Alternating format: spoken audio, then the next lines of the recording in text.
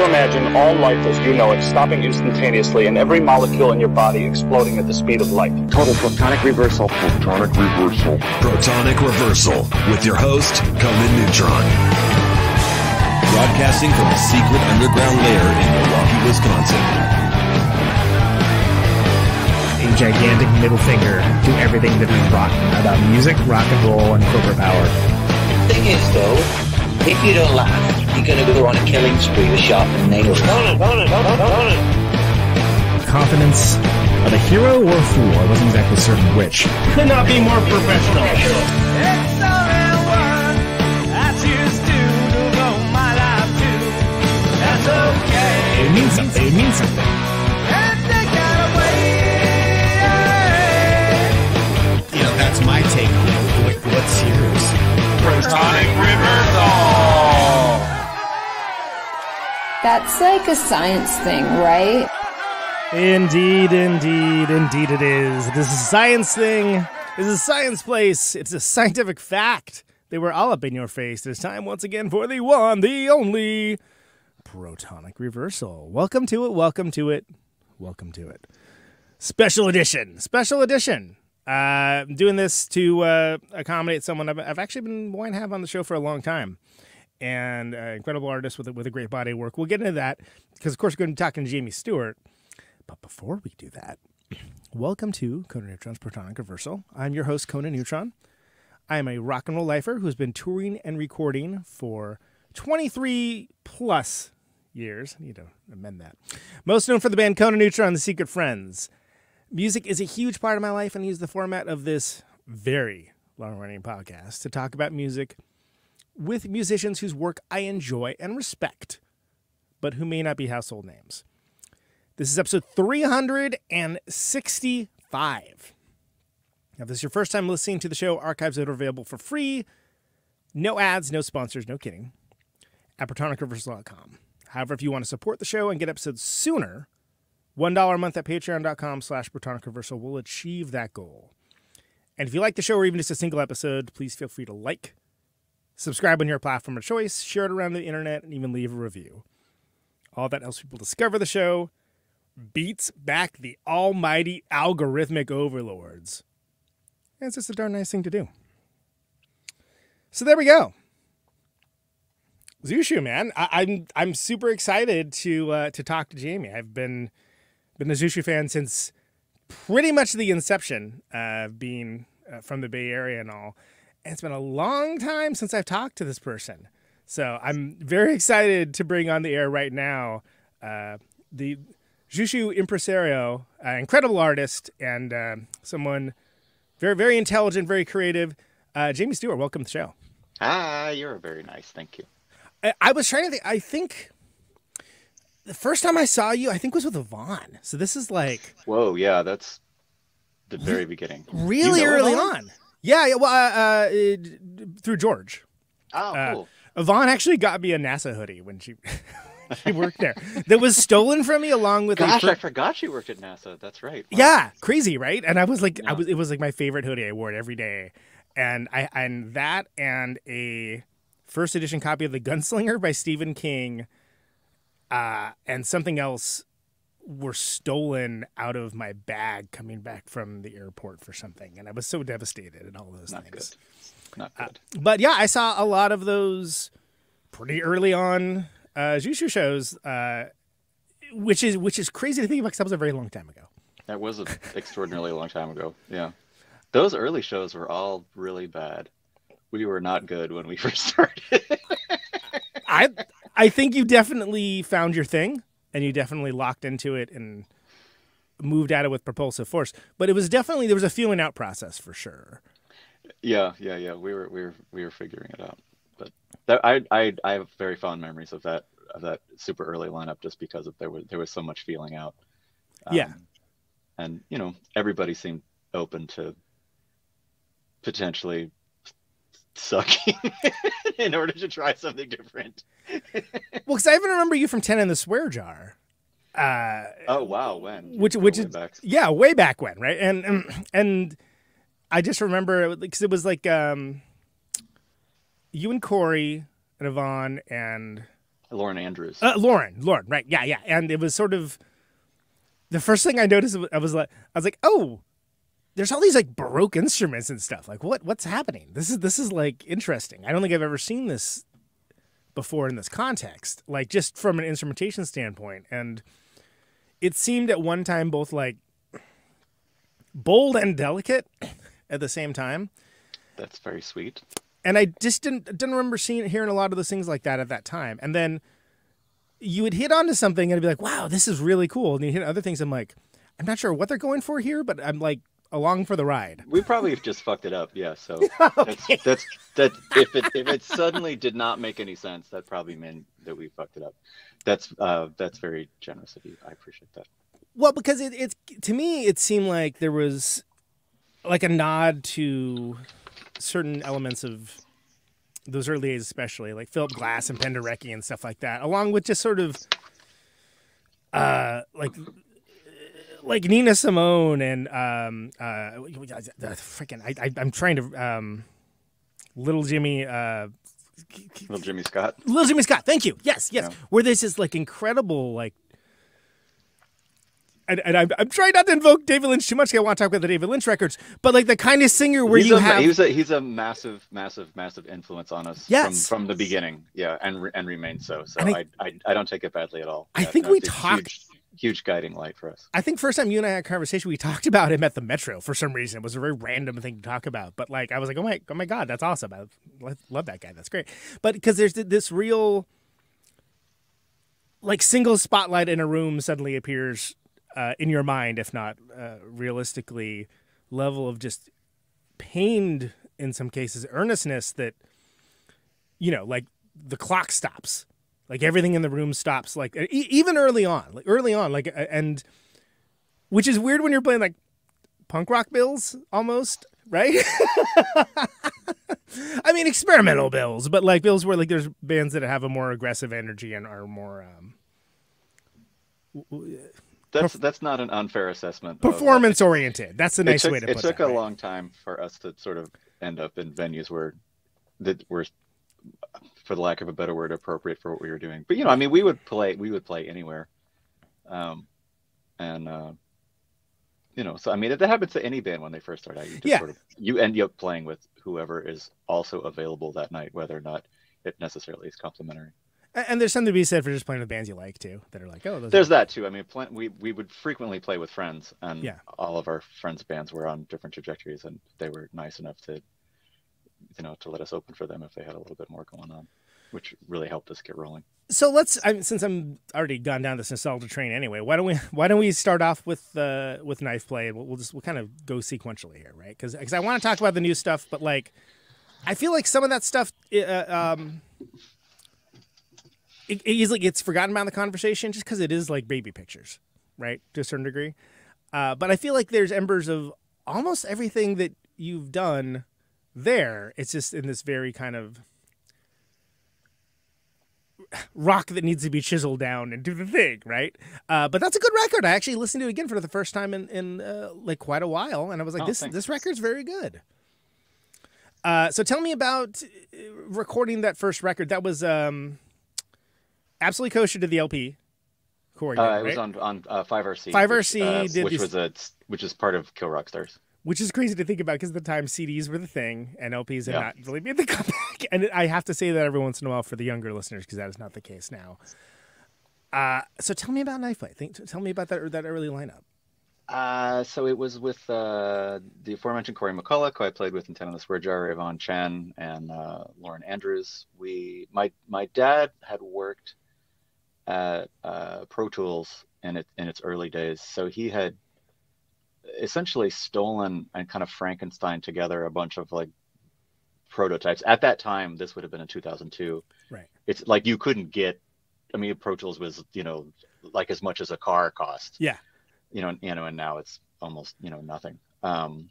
So he had gotten us this completely Frankenstein together Pro Tools setup, literally of like things that they made like two prototypes of that shouldn't have worked together. He just kind of put it under his arm, left work, and said, "Okay, he had been in the music business for a long time and was trying to help us out." So we recorded it in my bedroom in a terrible, completely a horrifying place to live called Fort Awesome, where Corey and I both lived with about 15 other ne'er-do-wells.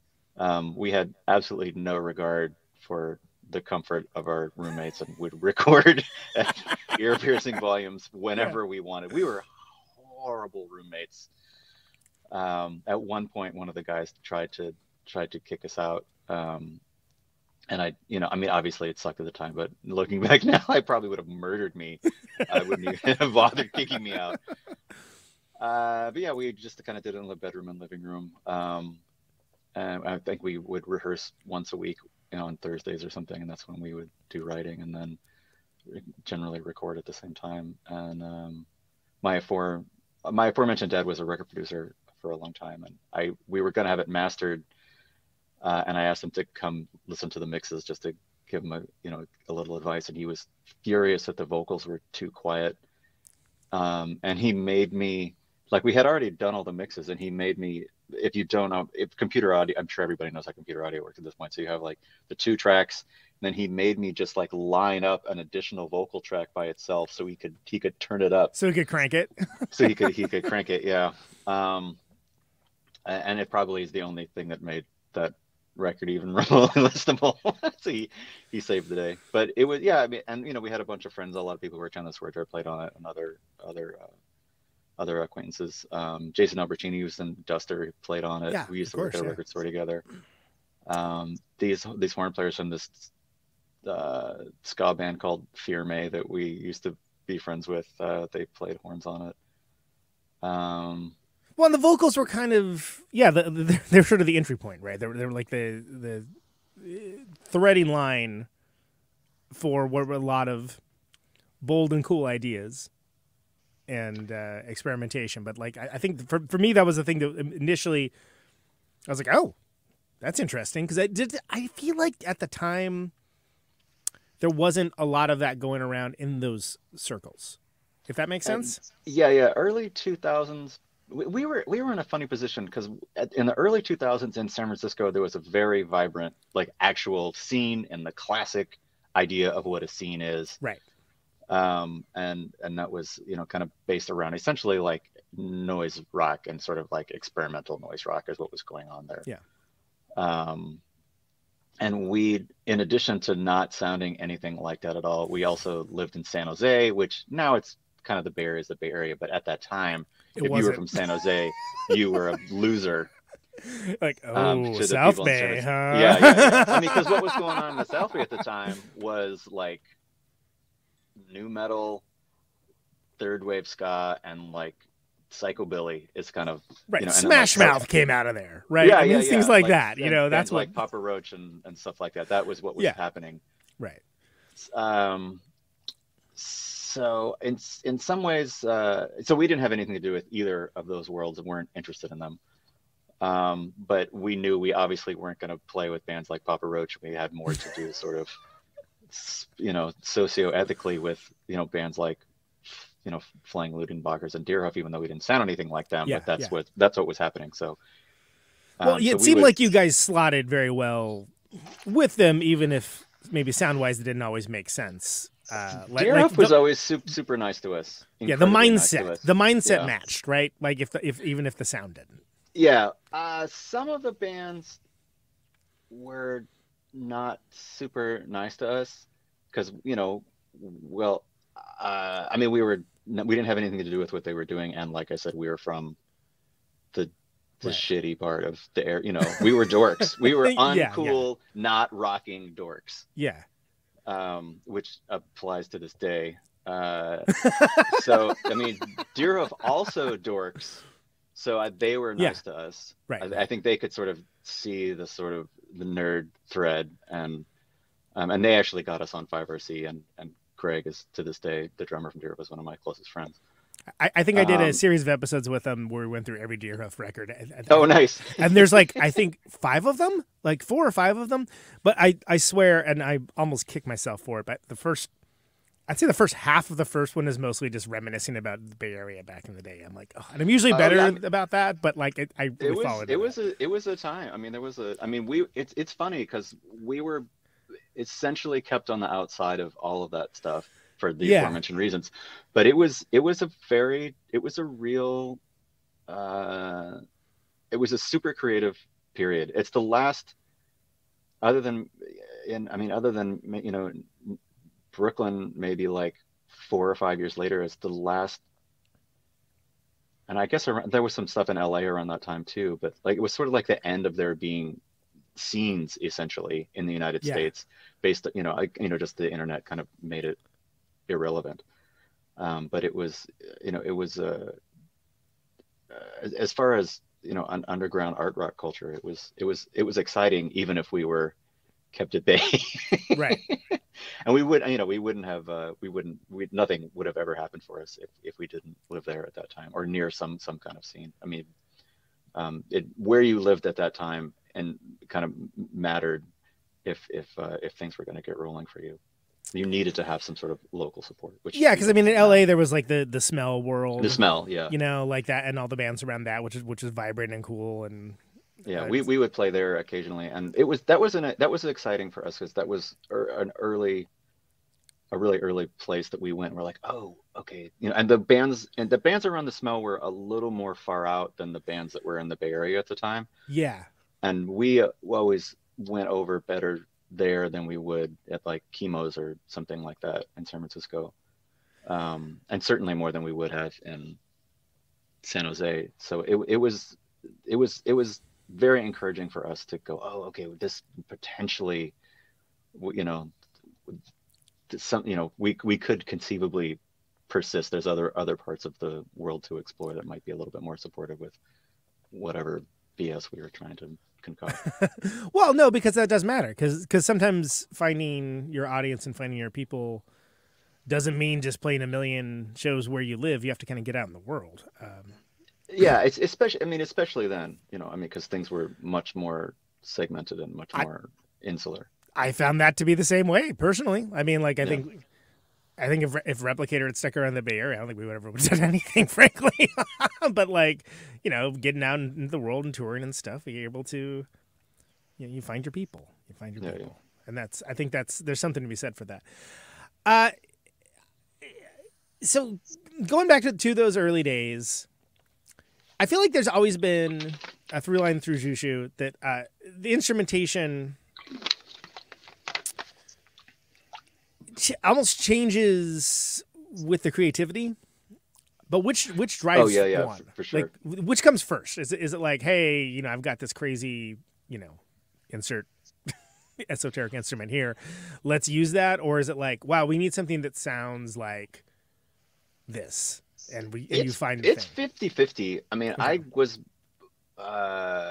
before I was much more of an engineer, recording engineer, before I really got into songwriting.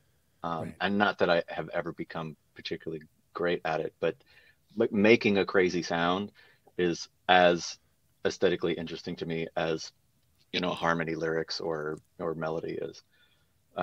So as often as not, there'll be a crazy sound, and it does something to me emotionally, and I'm like, okay, well, I can't just fucking press this button 400 times and call it a record. I've got to put it into some sort of context.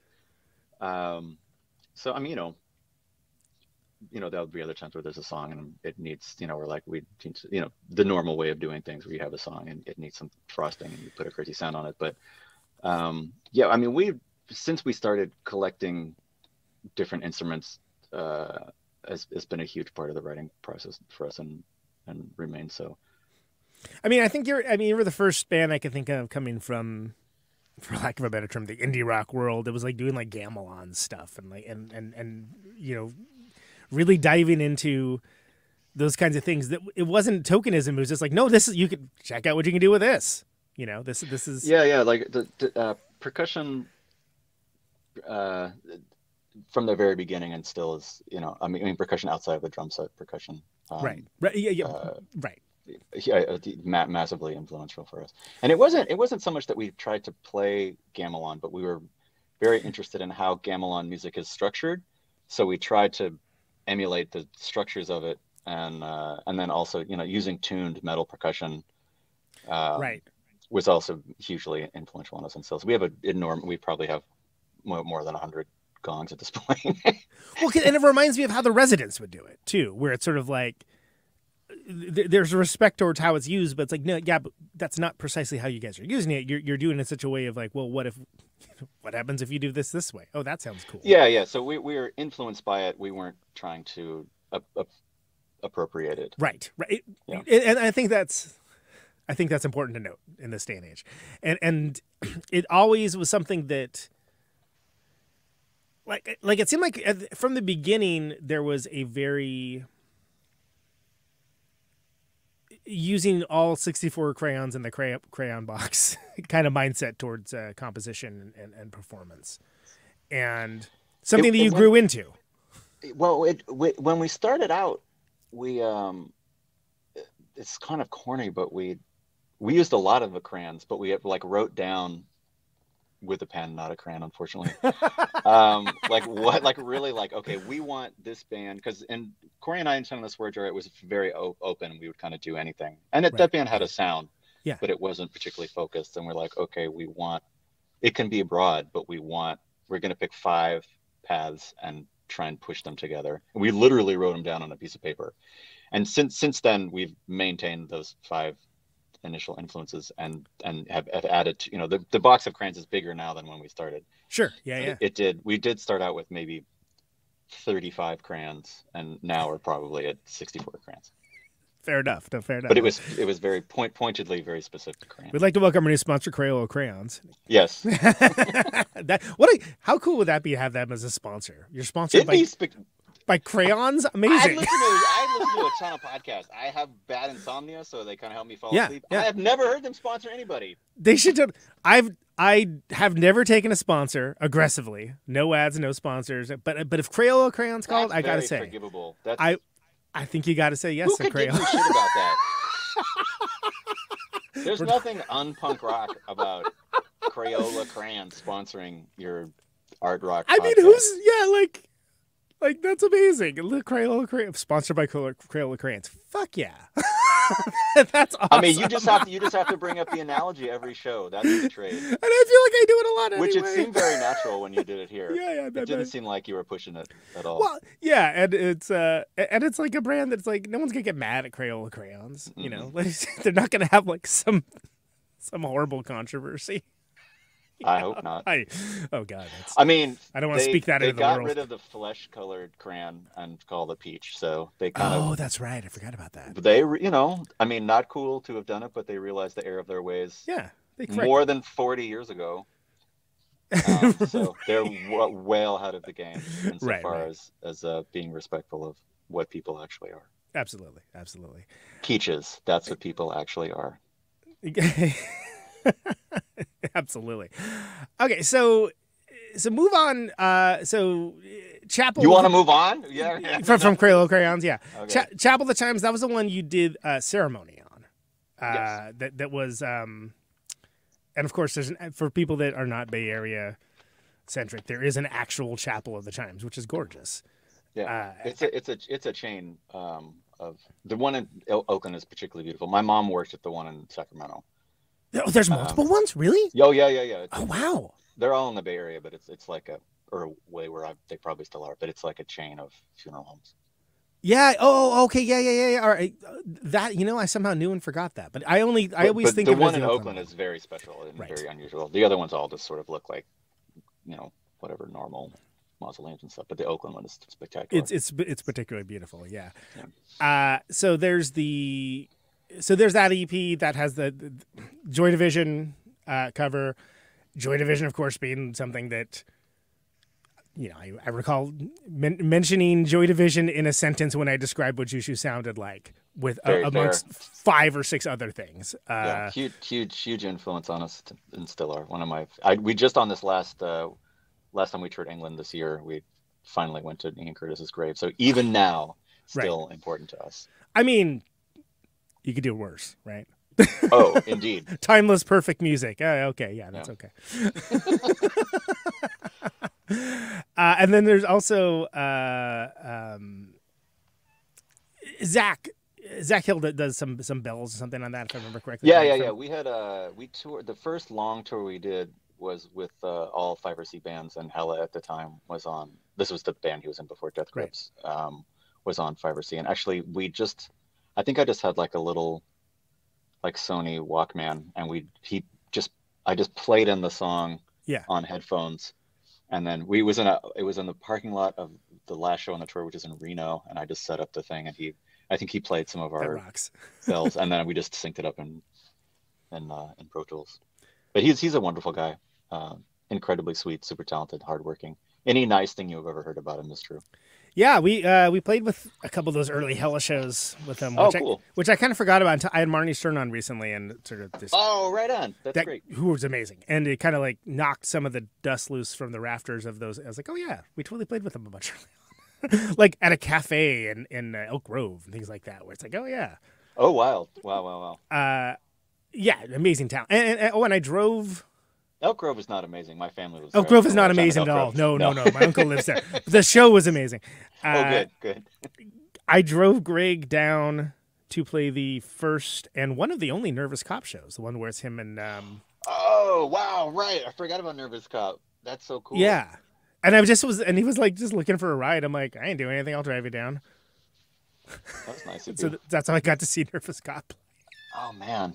God, I forgot about that. That record is so out. It's pretty wild, man. It's sort of like I was there and I was like, I can't really believe this is happening because both those guys have such a unique style. What was it like live? Did it do two? It was cool. Yeah, they both played drums. They set up their drums like facing each other, and it was.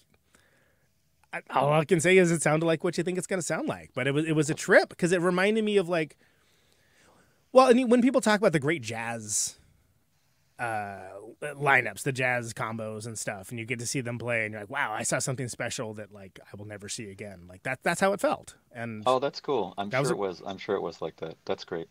That's such a good band name too. Nervous Cop. I know it's aged well.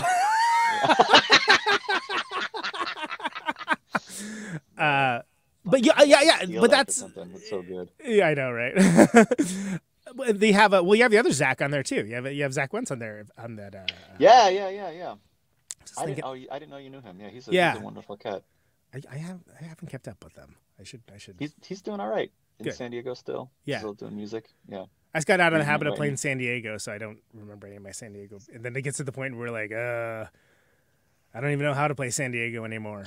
And then it just becomes a thing. But yeah, really, really great player. He's a great guy. Yeah, super creative. But talk to me about A Promise, right? So this is, you got, that's one that has Sad Pony Gorilla Girl. That's the, it's the, well, originally an earlier iteration of that was Ten of the Swear Jar song. But it has Fast Car. The OG Fast Car. How were you heard about that whole thing, right? With that recent thing with Fast Car, where the guy, the country dude. Oh yeah. I heard. I just assumed it was a regular song people covered. Is it not? What's the? I know that it was recently recovered. Was something particular about it? So it was, first of all, very popular, and it's. I think it won an award or something. I don't know. I don't pay much attention to like that style of country music. Is probably the nicest way I can put that. But it like hit the charts and like people started giving him praise. It's like that's a Tracy Chapman song, right? Like that was a signature. People didn't realize it was a cover. Right. I see. Yeah. Okay. And I don't even know who this guy is, but basically the country audience didn't know who Tracy Chapman was. And anyway, it was weird. It was such a huge song. Which I feel like it was ubiquitous, right? But I guess if all you listen to is okay. I mean, I guess it did come out fucking 30 years ago. I guess it's understandable. Yeah. And if all you listen to is pickup truck music, I mean, I don't know. But that's got your cover of Fast Car on there as well, which is such a cool song. And I remember when you did that, I was like, are they freaking covering Tracy Chapman? Well, when it first came out, how old are you? I just turned 46 earlier this month. Okay. Did you watch 120 Minutes as a kid? Hell yeah. Oh, okay. Yeah. So it used to be for people who didn't watch it or might be a little younger, when MTV still did a bunch of videos. I hate saying that, makes me. It's crazy. Like First of all, MTV used to play music. Also, there were specialty shows that were where they allowed the weirdos in. On Sunday nights, there was a show called 120 Minutes, and this was before Nirvana sort of made alternative music no longer alternative music. So things were, like people into metal and people into hip hop and people into goth did not hang out and did not listen to each other's musics until Nirvana. So 120 Minutes was a show that was, just like The Cure and PIL and, art rock stuff, New Order and things like that were on it. And at the time, initially, Fast Car was on 120 Minutes. That was the first place that they ever played the video, because the video is really pretty goth. It is. And the lyrics of the song are essentially about a bunch of horrible things happening. The end, like nothing sorts out. It's just a succession of a terrible life, and then the song is over. Right. So it made sense for that audience, and that was like a Lars von Trier movie or something. Yeah, it is.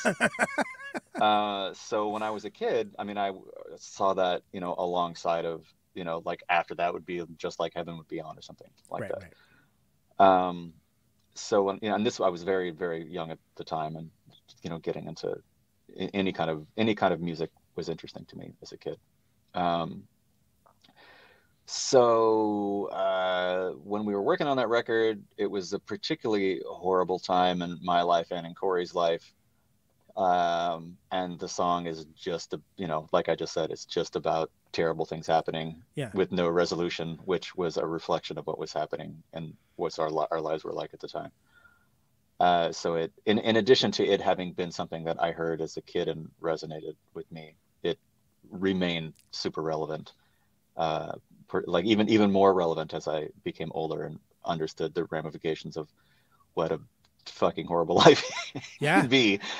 So that's why we explored it. Well, tonally, it wasn't that different, right?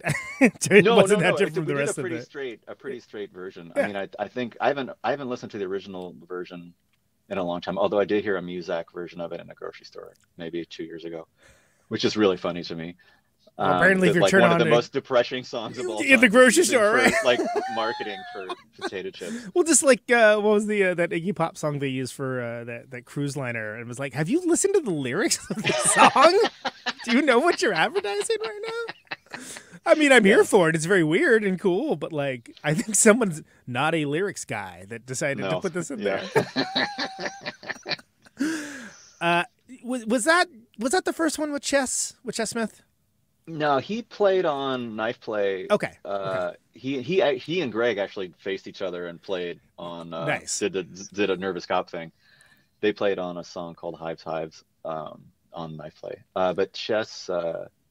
So he'd been doing stuff with us since the beginning. That's great. He used to work at the Andronicos across the street from my place in Berkeley. Oh my God! Wow, you're deeply involved. Yeah, and I used to see him all the time, and we would like BS about music, and for a long time, I didn't realize he was a musician. And then he's like, "Oh yeah, I'm a band called God's 18th Kansas," and I'm like, "Oh, you're in a band? I had no idea." That makes sense because like every band that I know. I'm like, strolling up in like a birthday party T-shirt and like nice. Buying my salad or whatever, and and it was like, oh, of course. We've been talking for years about music. Of course you're in a goddamn band. And then it's like, oh my God, you're an incredible drummer. Jesus Christ. What a great player. He's a wonderful, it's incredibly inspiring player. So I feel like that's one that that's the one that has the sex worker cover, right? Like the with the doll, like it's a doll upside down, if I remember correctly. I should look it up. Pretty bold image. Was that? How did you decide for the artwork for that one? Because I remember that being kind of like minor controversy at the time. Like people were like, "Woo." I had a couple years before. I had basically just recorded every terrible high school third wave ska band in San Jose in order to save money. And with this money, I had planned on taking a trip to Vietnam. It was the first, right. sort of big trip I had taken by myself ever. Yeah. And at the time, it had Vietnam had only been open to Americans for maybe like a year or something. Yeah. I mean, now it's totally, you can go there as a tourist, like in most other places. But it was more of like a rarefied trip at the time. It's sort of an insanely long story, but anyway. This is an insanely long show, man. Go ahead. Oh, okay, so I was in Hanoi. It was towards the end of the trip, and I had read in this guidebook that there was this gay cruising lake in Hanoi, and I certainly wasn't gonna hire a sex worker in a foreign country. That I have no idea what the law is like, or I certainly did not want to go to jail. But I just wanted to see. Can you imagine? Oh my God. No. Actually, No. Apparently I could have imagined, because I pointedly said, you can look, but you may not touch. So I just wanted to see what the vibe was. Yeah. So this man, like within seconds, this man approached me and asked me if I wanted to hang out. And I was on the trip alone, so I figured, why not? We got a couple beers, and he asked me if I wanted to go back to the hotel room. And on this trip, to sort of have a little art project to keep from, I don't know, just sort of feel a little bit moored and to give me something to do, I brought this little rubber baby along, and I'd put the rubber baby in the field, take a picture, put the rubber baby in the jungle, take a picture, put it next to this beautiful banana that I'm going to eat. Right, exactly, yeah. So not that there are other examples of that, but I think of Amelie because I like that movie. Exactly, yeah. So he asked me if I want to go back to the hotel room, and I said, okay, sure, but I don't want to have sex, but how do you feel about posing with this rubber baby doll? And he was just like, okay, like, I mean, I'm sure that people ask him to do much weirder shit than this. Like, that's probably not in the top 20 of weirdest things. He seemed completely nonplussed. So we went to the hotel, the little hotel, and he asked if he could use the shower. And it was at night when we met. And once we were in the room and there was more light, I could see that he was living a little rough. Like, his clothes were pretty dirty, and it seemed like he needed a shower. So, and when he took off his clothes, and I could see, like, he had like it seemed like he had had a rough life. He had like what looked like a lot of cigarette burns on his body. And so I felt, and still do feel, very mixed about it, but I just said, okay. And I just gave him the doll, and he just started, I didn't direct him. He just started posing, and he started initially, like, he did some kind of sexy poses and some just sort of like sitting with it and stuff. It probably was like over like 10 minutes or something. Yeah. And then, feeling weird and guilty. He asked for a particular amount of money, and I feel like feeling weird and guilty, I gave him like a ton more money than that. Right. And only feeling guilty because, I didn't feel like I did anything that we didn't discuss. I certainly, but it was a strange situation. And for somebody who fucks other people for a living to be like, I couldn't tell if it was more objectifying or less objectifying, or like he didn't seem bugged by it, but also I have no idea what was going on in his heart and mind. So I hope it was totally fine for him. And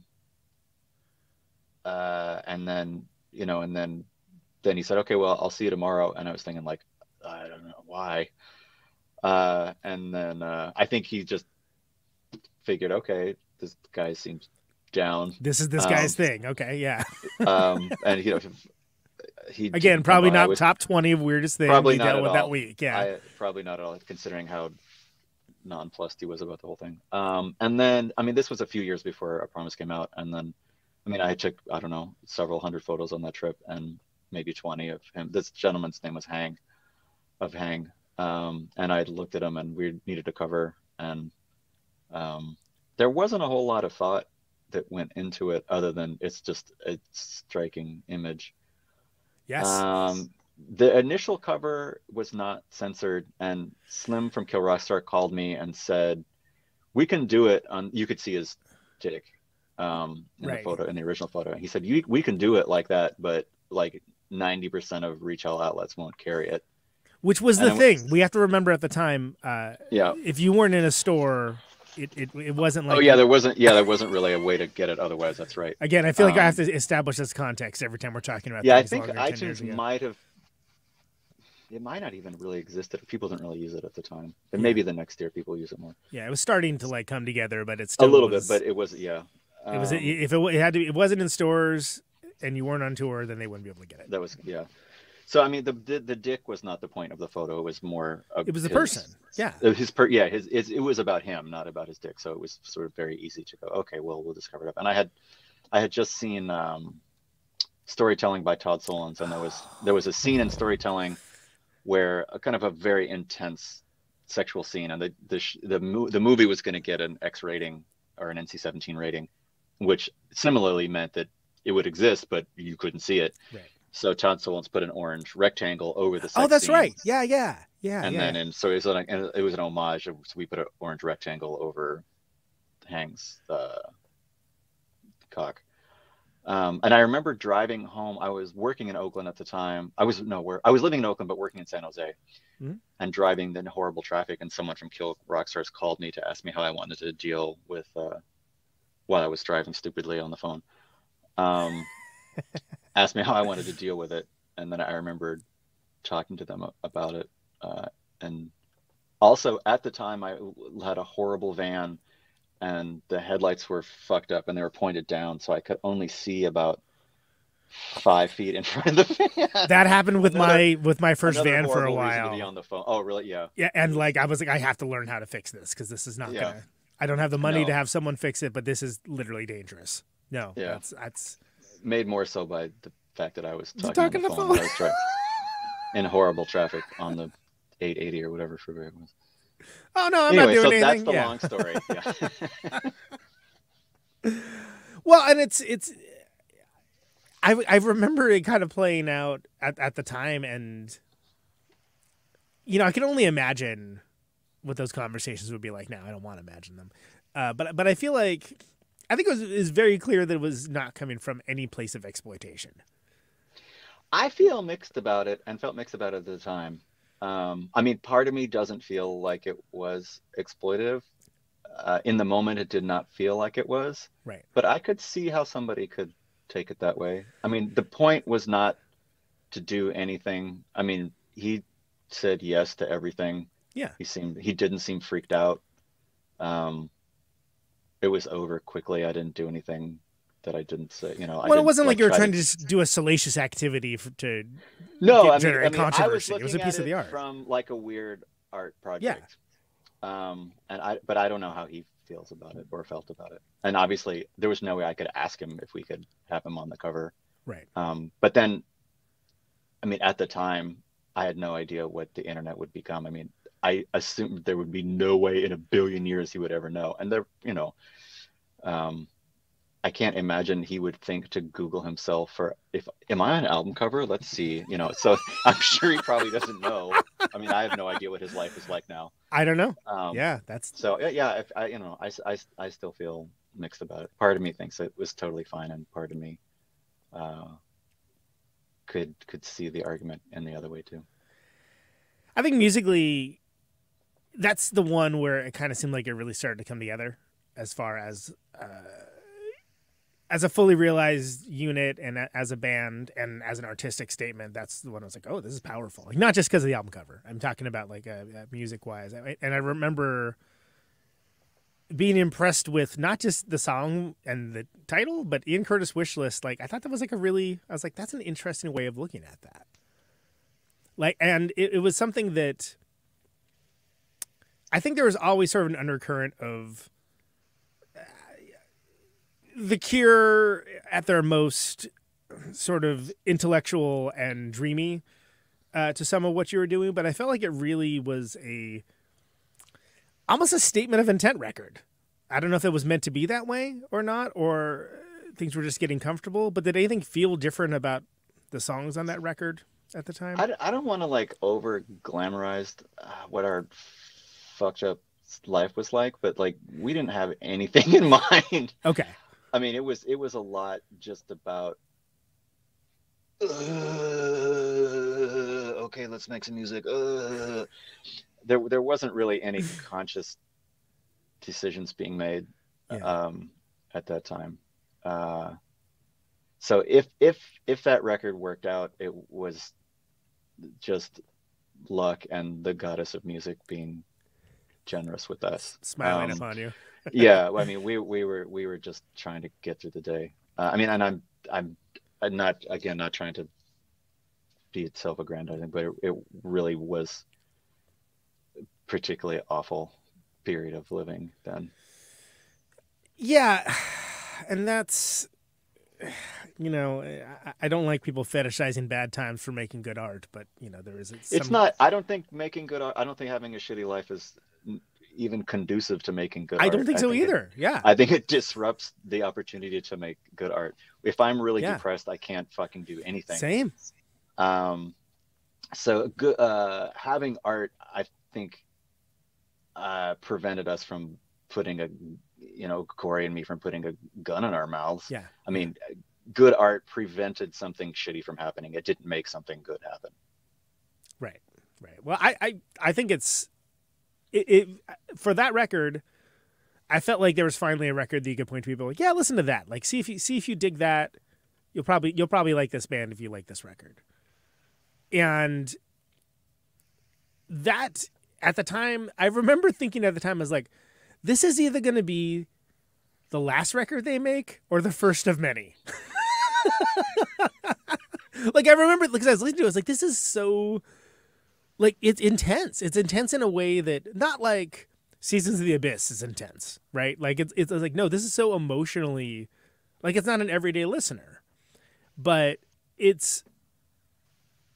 does the thing it does so well that if you're in a proper receptive mindset, it's quite a ride. Oh, thanks. I've been I think just because we've been around for a little while, we toured a lot this year for the first time since the pandemic, but like toured a crazy amount this year. Yeah, you've been very busy. We're really kind of surprised by with people who are, I'm in my mid 40s at this point, but with people who are younger and come to shows, that seems to be the record that people really attach themselves to. And it wasn't like that before. I think it's just been in the last couple of years, it seems to be one that that people are attached to. I mean, I feel extraordinarily grateful that anything we worked on ever, people listen to ever. It's a minor miracle anyone connects with anything at all, to be clear. Right? I agree. I feel very, very lucky. But yeah, we're all surprised that, I mean, because it's I mean, there's songs on it, but a lot of it is very obtuse. It is obtuse. Yeah. So anyway, I think it fits the Zoomer sensibility, though. Like, not that like you can sum up an entire generation of people like with a name, but I feel like that might be there's a certain open-heartedness to it that I think is like vibes with a lot of younger listeners. I would postulate as a middle-aged dude. We try not to look into that stuff or be analytical about it. Don't bother. I mean, it's just gonna. But anyway, if anyone has ever checked that record out, genuine thanks. Regardless of your age. Right. If you're young and cute, or if you're middle-aged and saggy. Yeah, exactly. Everyone is welcome. Fabulous Muscles is the next one. And that's sort of like, I feel like there was like more synth pop sensibility kind of coming into that, like in a good way. You know, that was the one that was sort of like, oh wow, cool. They're bringing that in. And tell me, I mean, not that it's like a light fare though. There's still like, you know, abuse, addiction, depression, all the normal things that one would expect. But tell me about, was that still just reflection of life being kind of not amazing? Yeah, it was. I mean, all those records were made in a pretty short period of time. Yeah. So it was a pretty similar, like, head down, pushing forward, just trying to get through things mindset. I mean, that record is probably the reason that we have been able to still put out records now. Is probably that record is kind of the one that made us. I don't know. We went from there being 20 people at shows to maybe 100 people at shows because of that record. Sure. But we weren't trying to do that. It's just those are just the songs that came out. I mean, since we started, we were always really interested in synth pop and drum machines, and yeah. I mean, at almost no point in the history of Xiu Xiu has there ever been a lot of conscious thought going into anything we've ever done. It's just sort of what ends up, sure, happening at the time. And that's just the record that happened to have gotten made. I'm sure we would be much more successful if we put any fucking thought into anything we ever did. But it's just not how we operate. It's not how you roll, man. It's fine. Yeah. I mean, I remember I love the Vallejo just being like, when I first heard that, I was like, oh wow. Like I did not expect this, but I'm ready for it. I'm always really surprised because it's like, it's just like 3 verses. Like there's no chorus or anything like that. But that seems to be a song that people still seem attached to, which of course I'm very grateful for. But I'm just, when you think of what pop song structure is, it's not that song. Yeah, but I also think of like PIL, right? Death Disco. Yeah. Oh yeah. Yeah. I mean, what is that song? That's true. There's plenty. There's plenty of things. But I remember, I the first time I was on a solo tour with Devendra Banhart, and I about halfway through the tour started playing that song. Yeah. And even in just like a guitar and vocal version, he was like, "You have to put that on the next record," because it had been a 10 of the Swear Jar song, and the 10 of the Swear Jar version is totally different. Very different. Yeah. And I just I had been on this tour and just was trying to think of other songs that I could play and that I knew, and he said, "You got to put that one on the next record," which I had not even thought about doing. So anyway, he's an astute person, and it was good advice. Yeah, absolutely. And that's but again, it's still, the themes of this record, like it still sticks to what you're. Oh yeah, I mean it's not a lighthearted record in any way. No, not at all. But there's some grooves on it. So yeah. Well, and that was definitely like, it didn't seem like outside the box or anything necessarily. It just was like, I was like, oh, that's interesting. I didn't expect that. Cool. And I think that it's consistent. There's nothing to be said. There's something to be said for that. It did seem like that's when things started to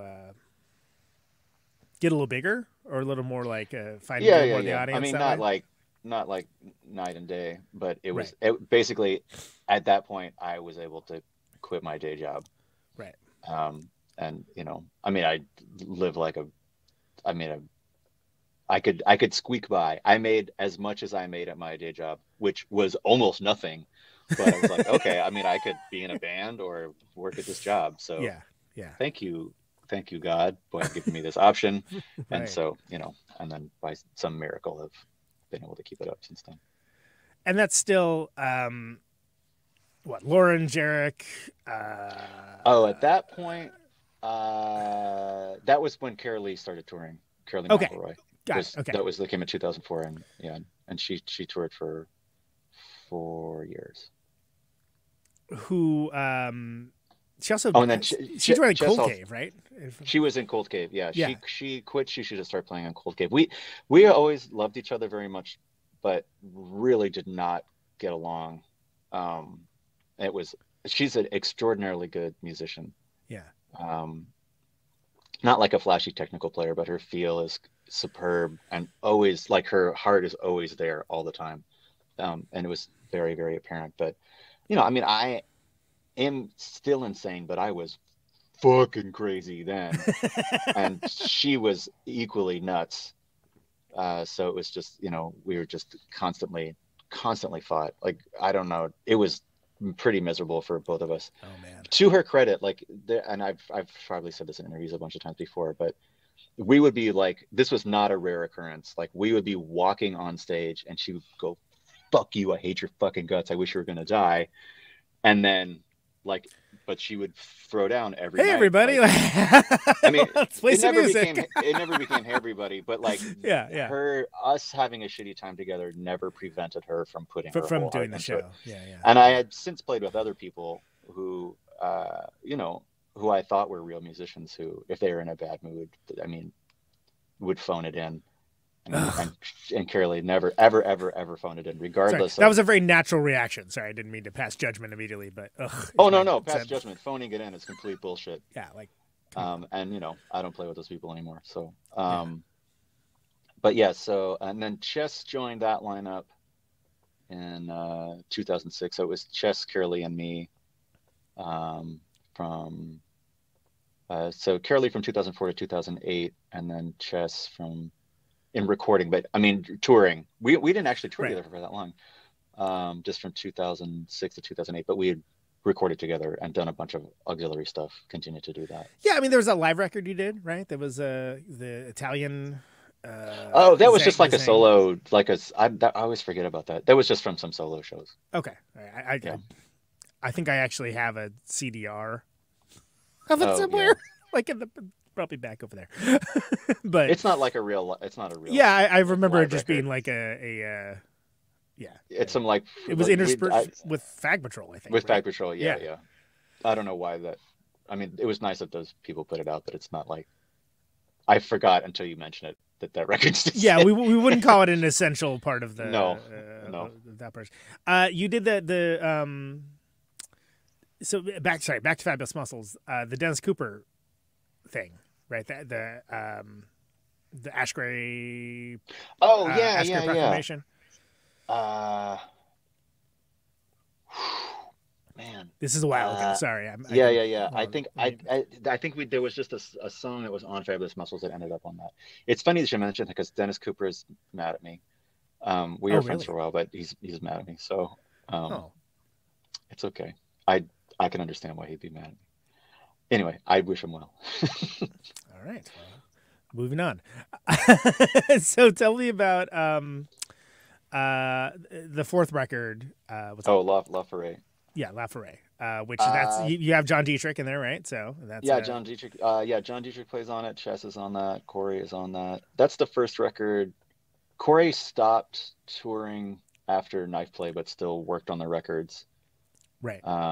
And that was the last record that he was involved in.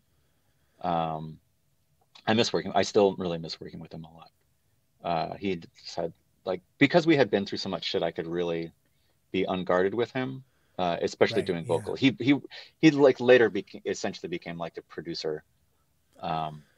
And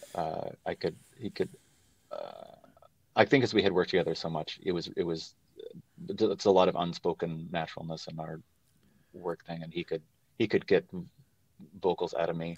That's a good point, because if you're doing something, for lack of a better term, so unguarded, you need someone that you feel comfortable with, but someone that's like the dividing line between like, okay, that's intense, but it's not good, or that's like good, but like it's not there yet. Like it's he vital, knew me well enough as a person, and I knew him well enough as a person that I could be open-hearted around him. Yeah. But he also knew when I was not there yet, or if I was not focused, or if I was trying but kind of pretending to get it. I mean, he could always tell the difference. Can call BS as needed. Yeah. I mean, he never did it in a shitty way. But no. He's just like, keep going. Dig deeper. That's not it. Or I would try something kind of ridiculous, and he'd just be like, just don't be so show don't tell. Well, it's also, if you have someone that's an intense musician in what they do, like having someone as a sounding board, right, to be able to tell you, like, even give you any feedback of any kind whatsoever. Oh yeah, it's vital. There's always been, through the whole life of the band, there's always been somebody who had that role, which is the role that Angela Seo has now. Yeah. Sure. Yeah. But yeah, like I I think I don't know. I can make like 80% of a song, but I can never really finish it. Like I always need somebody. For a long time it was Corey, and a lot of times it's been Greg, and sometimes it's John Congleton. Sure. And so and always Angela to sort of really finish it up or tie the loose ends together. But yeah, La Parade, that was, so we had I got out of the $200 apartment I was living in Seattle, which was horrendous, and moved to Oakland. That's when I moved to Oakland. Right. And I had it was the first time I ever lived in a place that was not a nightmare to live in. Like I lived by myself. I had just this like kind of cute little 1-bedroom in Fruitvale. Yeah. I just like Fruitvale, yeah. a sense of astonishing relief that I mean, I was still feeling fairly horrible, but like I was not broke. I was not living someplace horrifying. Yeah. I wasn't living with someone who hated me.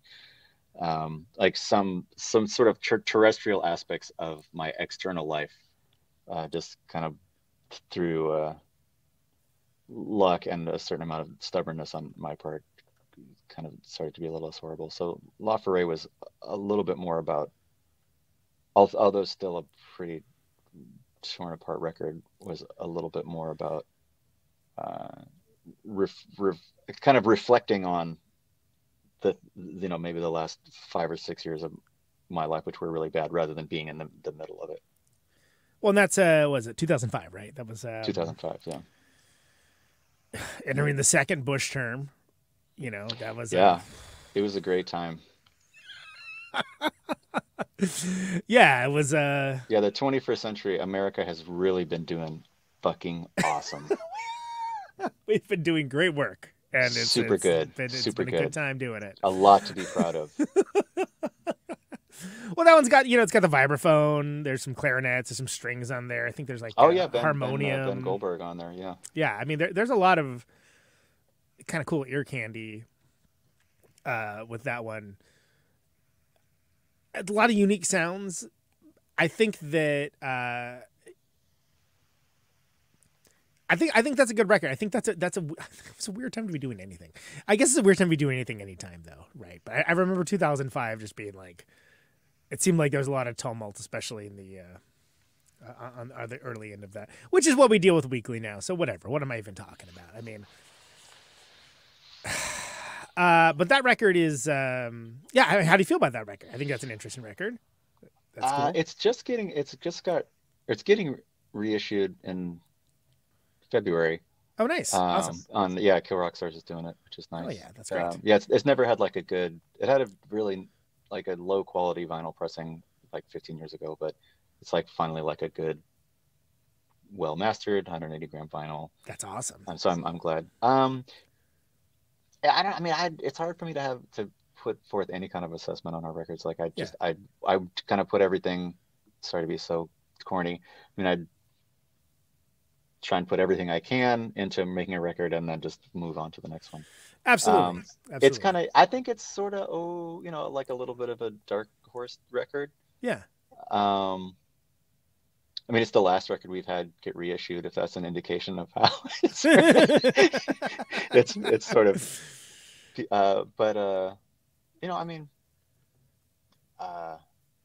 I feel proud to have made any record ever. So yeah, I absolutely. give La Forêt a big hug. I hope it's doing good wherever it's floating around. That's also got Devin, also for Good for Cows. He's on there. He has a little double bass on there. I just remember that. Devin Hoff is on my B list for the rest of my life. I don't talk about Devin Hoff anymore. Fair enough. How about the Air Force?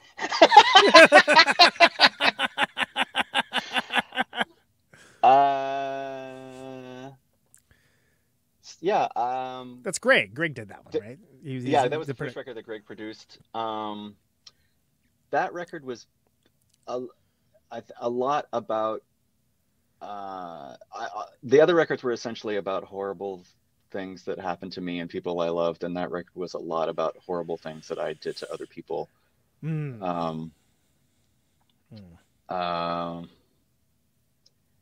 It was. I remember saying to Slim Moon that I feel really, I'm embarrassed that I said this at all. I'm more embarrassed I'm about to say this. But I remember saying to him, like, I feel like this record could do okay. Like, maybe put some money into marketing it. And he was like, okay. So they actually kind of pushed that record quite a bit, but it kind of did the same as all of our records have ever done. Right. But there's some songs on there that I mean, we still play songs from every record, but I think I think we've always played a song from the Air Force on almost every tour we've ever done. It's kind of like, I don't know. It reminds me a little bit of, it's so fraught for me to say this, but a little bit of the Smiths, I guess. And I yeah. I mean, I don't think it musically sounds like the Smiths so much. No. Yeah, I mean, but certainly, I mean, until I realized the true horror of his actual nature, I mean, Morrissey was a tremendous influence on my vocals and on my lyric writing. Actually, we quote a Smith song on a song on that called Pineapple versus the Watermelon, or Watermelon versus the Pineapple. I think it's Pineapple versus Watermelon. Pineapple versus the Watermelon. Yeah. From Panic in the Streets of London. I mean, we steal a line from that. So yeah, I mean, the Smiths until fairly recently were one of my main influences, and particularly that Morrissey, like his then use of humor in the face of rottenness is, you know, something that we have clearly emulated. And it sucks that is now very much so on that record. That's astute. That's kind of what I was driving at with it. And then, like, it sucks that is now a second or third tier reference when you invoke the Smiths or Morrissey, because he's just It's I mean, it's different than like other musicians doing shitty things, I think. I mean, Morrissey, I think, is a special case because it hurts more, like, almost, right? Well, I mean, okay, like Lou Reed, a terrible guy. Oh yeah. But I mean, when he was younger, maybe when he was older, he kind of got his act together. But you know, I mean, nobody talks about what a shitty guy Lou Reed was and says, I can't listen to Velvet Underground anymore. Right. But people didn't like. People just were into the Velvet Underground because the music is fucking great. Yeah. Not because they felt like Lou Reed helped define what their emotional existence could be in a way that nobody had before. Like, people didn't look to Lou Reed as a guardian angel, whereas many people, myself included, for a long time, in addition to being moved by the fantastic music and lyrics, really looked to Morrissey as an individual, as somebody who, you know, I felt I could understand and who understood me and helped define, you know, who I was. Who caught it vibe-wise in a way that no one else could, that nobody had before. Yeah. You know, so I mean, yeah, I think that's why it hurts more. And it's like, it feels like a betrayal. Whereas when some other band, when some other artist acts like a shithead, you're just like, oh, fuck that person, they suck. Right. But I don't take it personally. Right. Whereas with Morrissey, I take it very personally. So I still, like, I can't listen to the stuff that doesn't feel right. Well, exactly. Like, you don't get as mad about, you know, like, all right, it sucks that Van Morrison's like on the anti-vax train and really wants to talk about it, but like, songs are good, but like, it isn't like, oh, dude. Van Morrison didn't betray you. Van Morrison, right? Just the old weird, rich white guy who's doing boomer stuff. Shit. Yeah, exactly. Yeah, right, whatever. Like, yeah, you can kind of like just like dismiss it. Whereas like it does seem, there is an element almost like a. I mean, right? if somebody can listen to the Smiths, like, I don't begrudge anybody doing it. This is just my own personal thing. Sure. Like, I don't. Nick Cave said something kind of great about, like, it's really hard for me to listen to music if I know somebody has done something shitty. Yeah. But Nick Cave's, I read recently in a what was it? Oh, he did an interview with Rick Rubin on Rick Rubin's podcast, Tetragrammaton. I listened to that. Oh, you did? Yeah, and I don't normally listen to a lot of podcasts. Peace and love. But I was like, I gotta listen to this. Right? This is Rick Rubin and Nick Cave. Like, this is this is not gonna be boring. No, but he, like Nick Cave said, there's so many shitty things in the world, and art is one of the few genuinely good things in the world. Yeah. Like, don't deprive yourself of one of the few good things in the world. Art doesn't have anything to do with the person that made it. Right. And actually, the aforementioned John Congleton said something about that to me, because we were talking about, like, I can't really listen to Scandinavian death metal. Yeah. For the obvious reasons like racism and murder. And he's just like, that doesn't have like the music is completely separate. Like music does not come from people. Music comes from space. And unfortunately, a lot of shitty people are able to channel music and it comes out of them. So just he said it never bothered him because he had seen it in the studio. Congleton had seen it in the studio so many times that some sort of rotten person out of nowhere would do something brilliant. They didn't work up to it. It was just suddenly there. It was transcendent. And that's not from a person. That's from space or the goddess of music. Else. Well, I mean, what are you going to do? Like Rosemary's Baby is still an amazing movie, right? Like Chinatown's and like Roman Polanski as a dude. Yeah. Not great. Not so fucking cool. Not so good as it turns out. Yeah. I don't know. I feel mixed about it. It's something I'm still kind of coming to terms with because this thing from Nick Cave was recent, right? It just kind of made me go, oh, shit, maybe there's something to that. So yeah, I don't know. But it's a different case with Morrissey though, and so for me. But again, if you can listen to it, that Fincher the Fincher movie that came out, The Killer, which is based on a graphic novel, I think.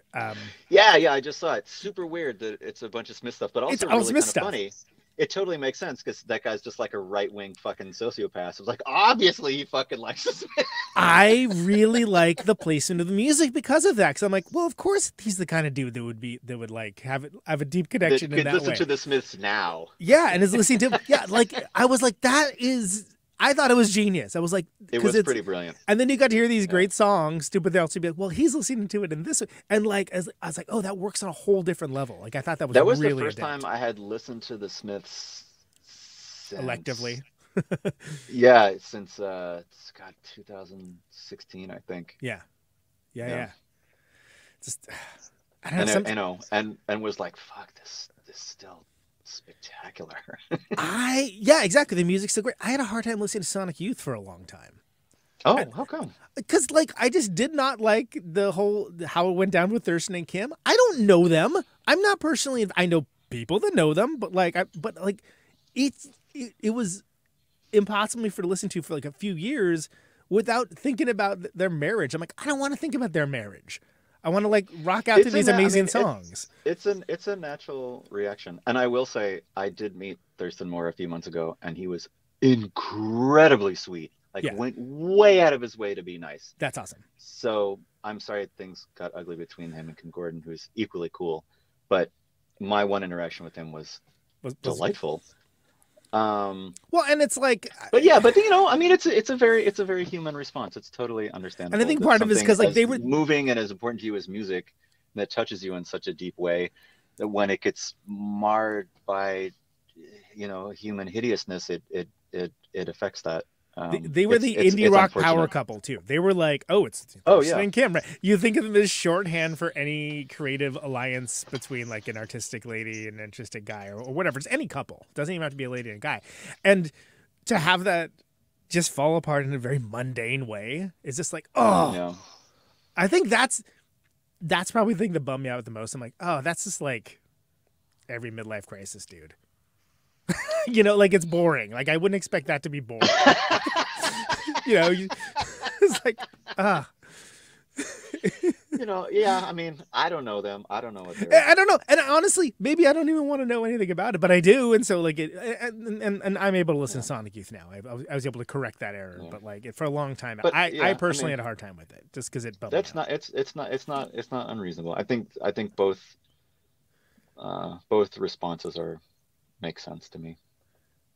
I mean, the response and that to just separate yourself from something that is a drag, or to just say, fuck it, music doesn't have anything to do with people, it's from space, and listen to whatever you want. So, well, the music will always be there, right? And it won't change, even if your feelings on it have changed. And just because things change and have negative associations doesn't mean that you can't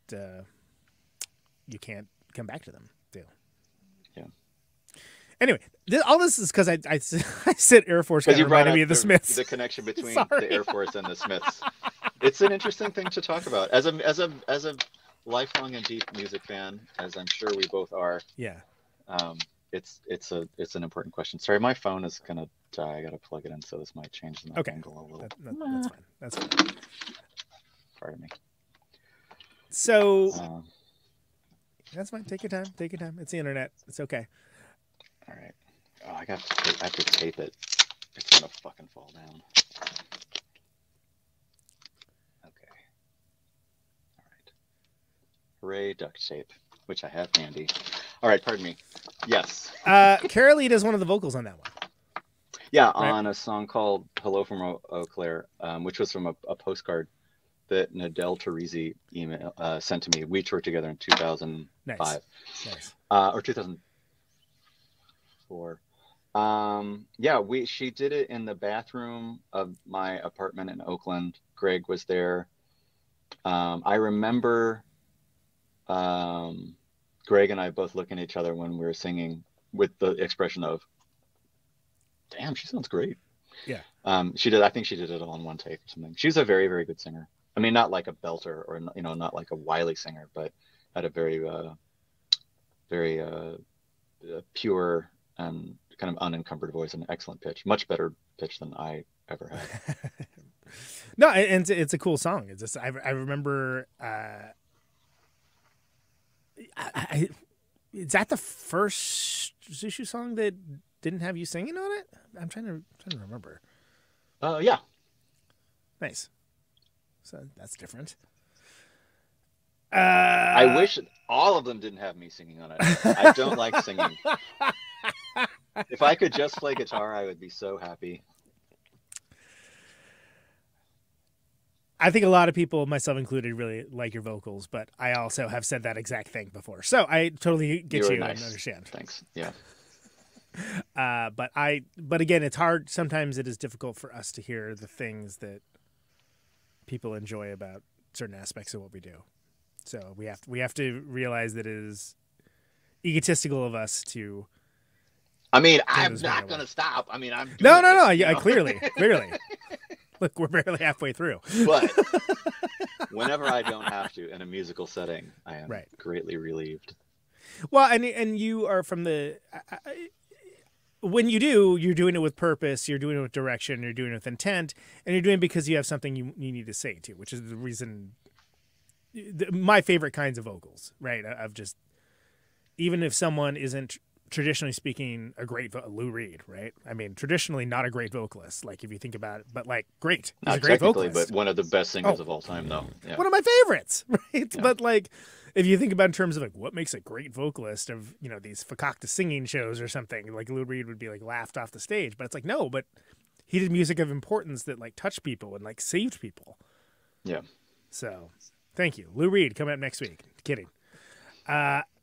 But I think it's notable, and I think it's interesting to hear you say that, because I feel like that kind of self-reflection doesn't really get talked about a lot, especially for bands that have had like successful careers, and uses of air quotes for the audio listeners, where it's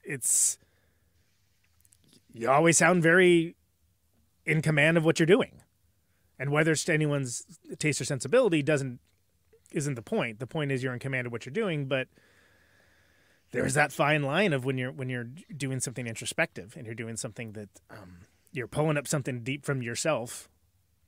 You may not trust yourself as a delivery system, right?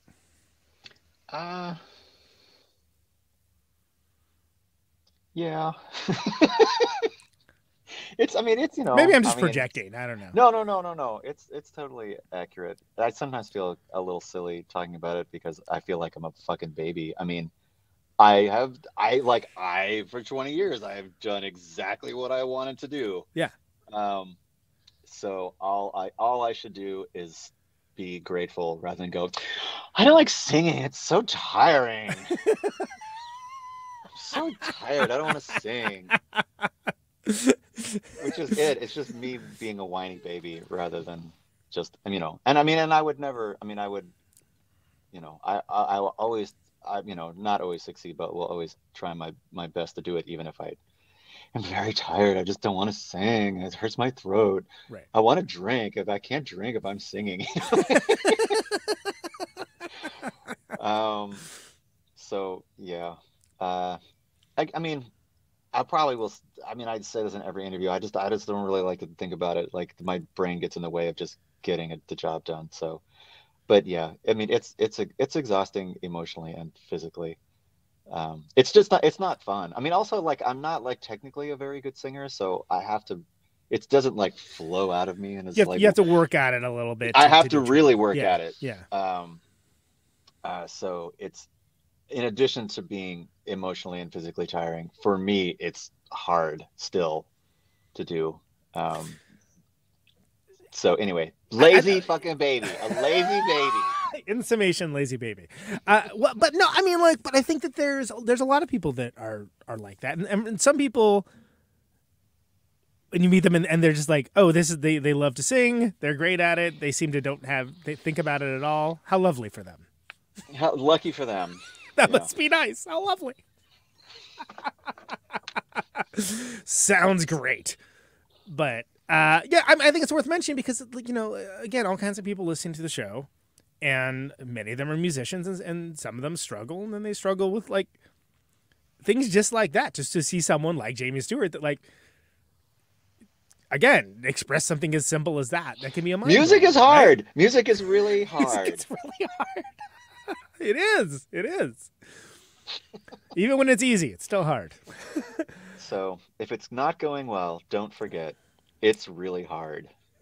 You don't suck. I mean, you might suck, but it's as likely.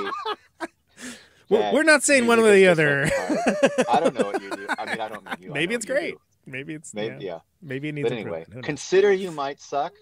It's possible, but also consider, be honest with yourself. Maybe you suck. Yeah. It's okay to do something else. We're all works in progress. Also be honest that it's just, music is really fucking hard, and keep trying. Don't beat yourself up about it if the answer is not there immediately. You are not alone. Women as Lovers.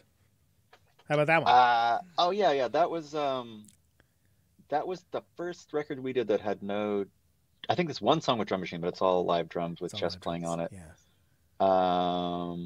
That's got that killer, the Queen David Bowie song with. Michael oh yeah. John Dietrich from Deerhoof, and played guitar on that, because that way out of my. Maybe I could do it now, but at the time, no way could I play the guitar part. Yeah. He did a great job, and then I had become kind of loose acquaintances with Michael Gira, and we have a mutual friend named Fabrizio Palumbo from the band Larson, and he had kind of as a joke said, you got to get Michael, you and Michael have to do a cover of Under Pressure. And I was like, oh, okay, yeah, whatever, you know, like that's okay, yeah. Sure. And then I kept thinking about it. I was like, he could just say no. I mean, I'll ask him. Right. Yeah. And I emailed him, and he just said, yeah, you know. But I knew that he is a massive David Bowie fan. Right. And I am a massive David Bowie fan, and then also a massive Freddie Mercury fan. The first SHOO-shoo shirt had a picture of Freddie Mercury on it. I was about to mention that because I remember. That's amazing. You remember. I remember lots of weird stuff, Jamie. It's fine. Yeah, I'm impressed. So, you know, I thought maybe that could, you know, sort of lure him in. Yeah. So I mean, for me, it was an interesting thing, because there was, you know, like Michael, like, you know, from the time I was a young teenager, Swans were one of my favorite bands. Yeah. And then from the time I was a young teenager, like David Bowie was the first concert I ever went to. I totally loved the Queen's Greatest Hits was the first cassette. My dad bought it for me when I was like 8 years old. I had that tape. All of that. And so I do mean tape. It was together. A cassette. It was a tape. Yeah. You know, all of these things, you know, coming together. Yeah. And by some sort of weird miracle, I said, yeah, I never do this kind of thing, but I like the song, so I'll do it. I mean, I was in Oakland, he was in New York, so I think he like sent me his vocals on it, like mailed me his vocals on a CDR or something. It was before you could send files like big over the internet. Yes, yeah. I think of Mike Watt and Kira Rossler when they did Dose, and they were like sending literal cassettes back and forth for the 4-track. Cool. And I'm like, in the mail, I'm like, what if they had lost it? Is the first thing I think of, which says something about my personality. I used to go see them when I was a kid. That was always really, well, like a little kid, like 12 or something. I would go see them.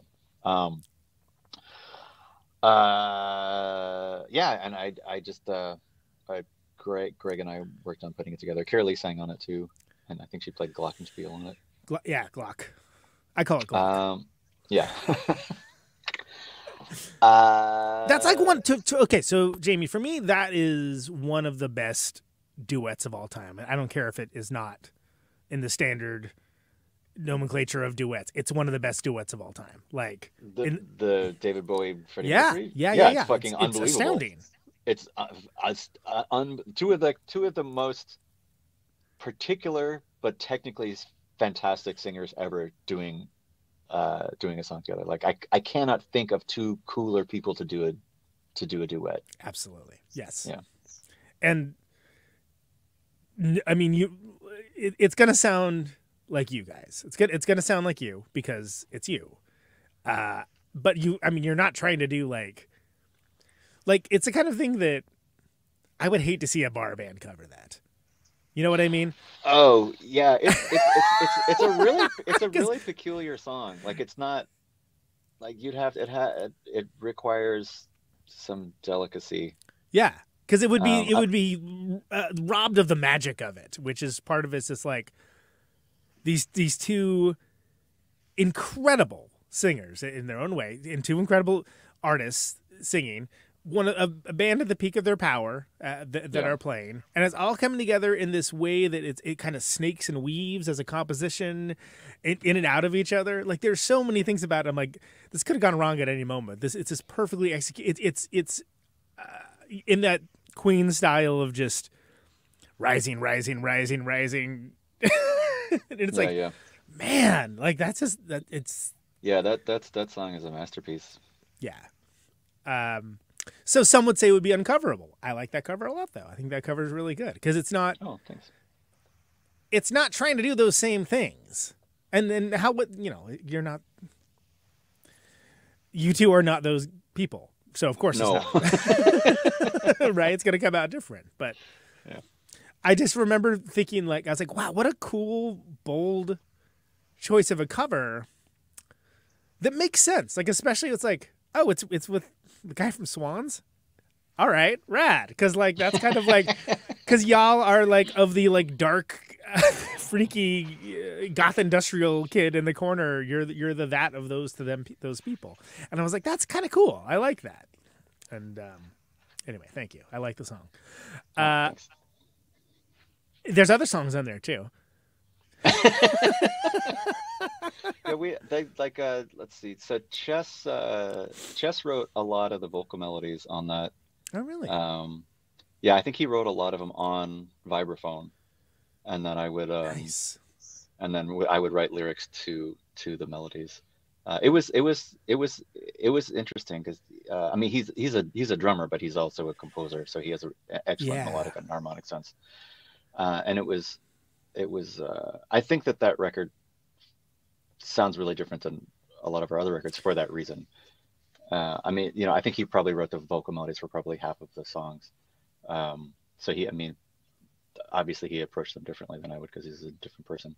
So I always really appreciated that about that record that it had. Just an incredibly intimate and formative part of the definition of what makes a song came from another person. I think it sort of made for lack of a better description, made the heart of what that record is broader because of that. No, I hear that, and that's I mean it is kind of I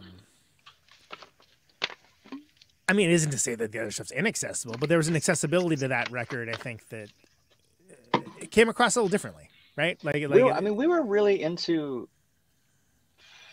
I mean, not that we were trying to sound like a top 40 band, but we're listening to a lot of top 40 at the time. Pop music then was not like we were trying to get over and be a pop band, but pop music at kind of around Air Force and that record, and the record after that. So from maybe 2006 to maybe 2012, pop music was really interesting to us.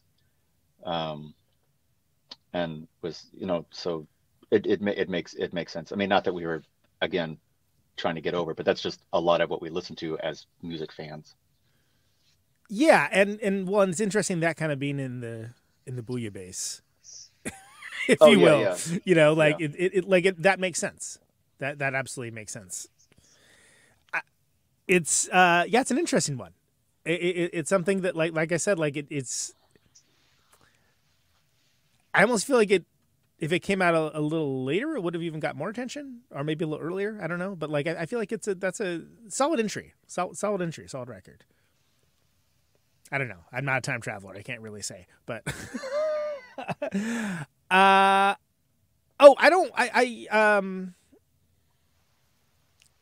wanted to also mention when was the Sal Mineo record?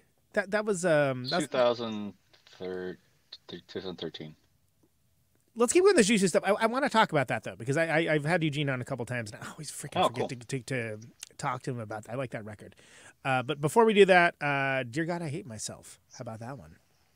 That came out in 2010. I think I did most of it on a Game Boy. Yeah, that chiptune stuff, right?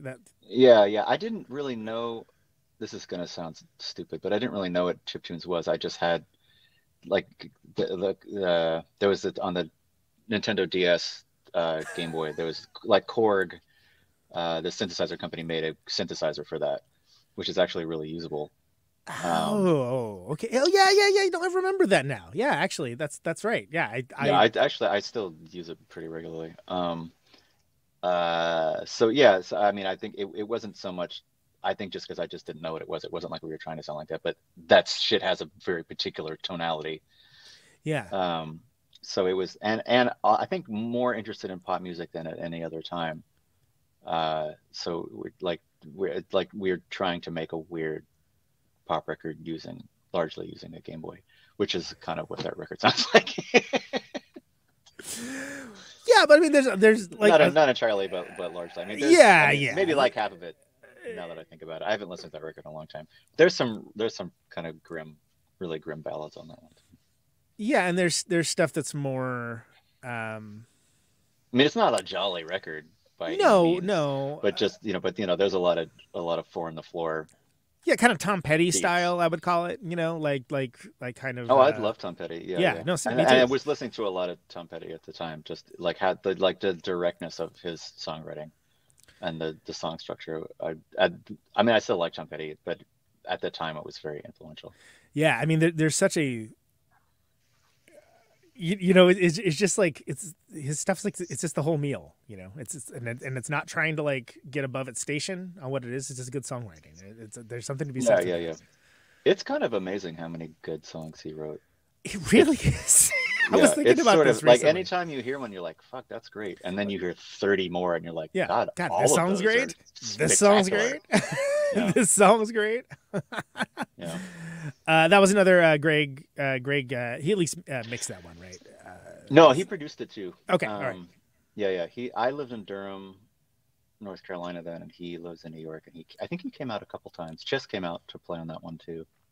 Nice. And John Dietrich played on it also. And then Angela, I think it was the first record Angela played on. Oh, cool. Awesome. And I think that was the last record I think she played keyboard on the song on it, but it's the last thing she worked on. Yeah, interesting vibe on that. Like almost kind of like OMD. Oh yeah. You know what I mean? I'll claim OMD any day of the week forever. Those first four records are among my favorite records of all time since I was a kid and to this day. Yeah. Okay, good. I'm glad I'm not being insulting by saying that, Not in any way. OMD are wonderful. No, I mean, and it was interesting because that was like 2010. Like there wasn't you weren't hearing a lot of that around that time. So it was kind of like I almost think of the less frenetic Pet Shop Boys stuff too. Like the more modeling kind of. Yeah, not that it sounds like that, but just vibe wise, I'm just like, oh no, that would fit. Yeah, like West End Girls is one of my favorite songs. Yeah, it's a good one. You could do worse. Actually, it's funny that you should say that because they had a record that came out at that time called Yes, and the Pet Shop Boys did. That might be the wrong title, but at that time, and they did an album commentary, which I had never seen anybody do. For a movie? Yeah. They played the record and then they did a commentary. Oh, that's cool. I like that. And then since then, we have done drunk commentaries of our records. And Dear God, I Hate Myself was the first drunk commentary that we did, and because the Pet Shop Boys had done it. And actually, I did it right after that record came out and was really embarrassed about what I was like, because I just did it and then listened to it a couple days later to, put it together. It was like, this is serious and moron. And then I think in 2000, I can't remember, maybe 2017, 2018, I put it on Bandcamp, and then I think I remember that now. Yeah, people seem to be into it, and like since then we've done almost all of them, or I have. Occasionally Angela will do it too, but we're almost caught up. We just have one more to do, but I don't like doing them at all because I have to get really, really, really drunk. Yeah. So the next day I just feel like, you're like, what did I say? Well, also just like I'm unbelievably hungover. So like in order to get drunk enough to do it. Right. And there have been some that I have not been drunk enough to actually do it, and I'll listen back, and like they tend to be less interesting because it's more self-aware, or it's just not. Yeah. Okay. Yeah. I mean, I'm not just like saying a bunch of stuff that I definitely should not say. Which is what people tune in for, right? So yeah. And I've gotten to where now when I edit them, I'll edit them. I won't edit them sober. I'll edit them when I'm still drunk, just to try and let them be as cut down on the litigation. Yeah. Well, no. To be less aware of, not to overthink it so much, to sort of let some potentially inflammatory and very stupid things sort of stay in there. Whereas if I was sober, I'd be like, I can't fucking add half of this. I sound like an idiot, and someone could sue me for libel for this. Like, we're not libel, for defamation. So, they're. Anyway, if there's because you want to have it be like a peek behind the curtain, and if you're having like it be super edited, I want it to be a real thing. They're. I would imagine they're more interesting to listen to if they're really like all hogs fully loose. Yeah. Rather than sort of poured over and extra cautious. But yeah, so if you listen to one and it's a little bit boring, I was just not drunk enough. Well, it's interesting too, because I was thinking the other day about how commentary tracks on movies used to be such a thing, and now in the era of streaming, like they've I hadn't thought about that. Yeah. And like the one I always bring up is Spinal Tap, because all those fellas did a commentary of Spinal Tap in character. Oh, really? And it's basically like a whole nother movie. Like, because they're just riffing on it, and they're doing it, and it was like, God, that's such a great usage of that form. It's awesome. That's hilarious. I got to see that. But I think I'd like to see commentaries make more of a comeback, because especially when it's something where, and I suppose there's something to be said for just keeping things mysterious, sure. But like when it's like, oh no, if you can have context added in, like I glom on to anything that certain directors will do. I'm like, wow, I want to know more about that. And sometimes you want to know more, and like it's fine to want to know more. Maybe you shouldn't. And sometimes it's like, no, I know more now. I'm even more into it now. That could go real hard in either direction. Correct. Yes, and I think that it's interesting that like the idea of the commentaries on the records is fascinating, because I feel like as things have gone to streaming, and it's like, okay, like even the artwork, right? It's like, oh, it's this little postage stamp size thing on your phone that I think I can see what that is, whereas think about how important artwork was. Like, I would buy a record, I'm like, that looks cool, I bet that sounds good, and then like, oh wow, that was the band Television, they're fantastic, I love this, like that looks cool, what is that? Okay, well, that's a band called Sonic Youth, they gonna change the way you think about guitars. And like now everybody has instant access to everything, so that's less of a thing, which also means you can like not waste money, which sometimes I did. But I find that I would like to have that be more Well, that is how it is, but it's a choice. I mean, like, I don't listen to any music on any streaming platform because I Good just for you. think it's a shitty way to. I mean, I'm also fucking pedantic and uptight, so it's also. But I mean, it's just, to me, it's not a satisfying way to listen to music. Yeah, I mean, having there be no effort behind it and having it be essentially totally disposable for me makes it harder to really connect to it. And then also, like you said, like, I like album art, so to me, it's worth the time and effort. And also, like, I mean, but it works for my music habits. Like, even before streaming, I probably would buy like 7 or 8 records a year. I never had bought like 100 records a year. So I mean, it's relatively easy. Like, I'm not going to go broke because I don't buy a lot of records anyway. Sure. But I mean, I just remember, like, but to me, it's much more. I'm kind of what you're saying. Like, it's more satisfying to have it require some amount of connection because you spent money on it and you took the time to get it, and it's this thing that you can't just throw in the garbage. You could conceivably throw it out your car window. So I mean, so you have to give it more time. You have to. Can I tell you, when I first heard the Pixies, didn't like it. I'm like, ugh, this sucks. And then I was like, well, but I spent money on it. I might as well listen to it. I'm like, oh wait, this is genius. What was my problem? The same for me with PJ Harvey, who's now one of my all-time favorites. I was like, this is whatever. I don't care about this. And then I was like, okay, well, I only have 5 records, so then again, and then I was like, and then I just, like, I don't know. I think To Bring You My Love, I probably listened to it and no other record maybe 100 times in a row. What an incredible record. But at first I was like, this doesn't sound like the other 2 records at all. What is this shit? No, I was so obsessed with Rid of Me. I'm like, hell yeah, new PJ Harvey record, let's go. And then I was like, oh. Yeah, but then, like, after like, but that was, again, now I have 7 records. So, but like, as soon as it clicked, like, I really listened to it again and again and again and again and again and again and again, which I wouldn't have done had I listened to it for 30 seconds and had it for free and be like, this is crap. Right. And so, anyway, I like that dynamic, so I choose to keep the Luddite approach. And the last thing I'll mention is, I mean, I used to remember, like, opening the Nirvana record. Oh, what are the bands that they think in there? Cool. I'll go buy a Mudhoney record. I'll go buy a Butthole Surfers record. I'll go, and that avenue of discovery, which now anybody can. It's not. There's more of it, but it seems to matter less. So, what I'm getting around to is I like the idea of, like, the commentary track on, like, by the artist on the record is like, that's interesting. That's cool. And like, I don't know, maybe that should be something more bands do. Some of them, not all. And drunk or high. I was gonna say that was without the aspect of it being, like, under the influence. I did the Air Force on mushrooms and marijuana and LSD. That was a weird one.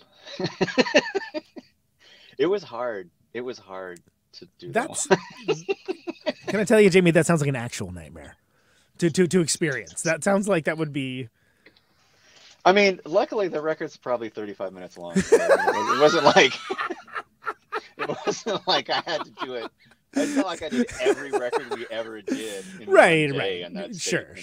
You don't have once to it was done, I would, and did not edit that one that day. I came back and did it later. Yeah, man, that's wow. Yeah. Okay, so how about Always? That's yeah, that was. I feel sort of silly saying this. I kind of feel like Knife Play to Always was like a particular chapter, a particular way of approaching making records. Right. That after that changed, which was essentially, we will write 10 songs this year and that's the record. And now we kind of have an idea of what the record is going to be and then make the record, whereas before it was just, these are the songs that make up the record.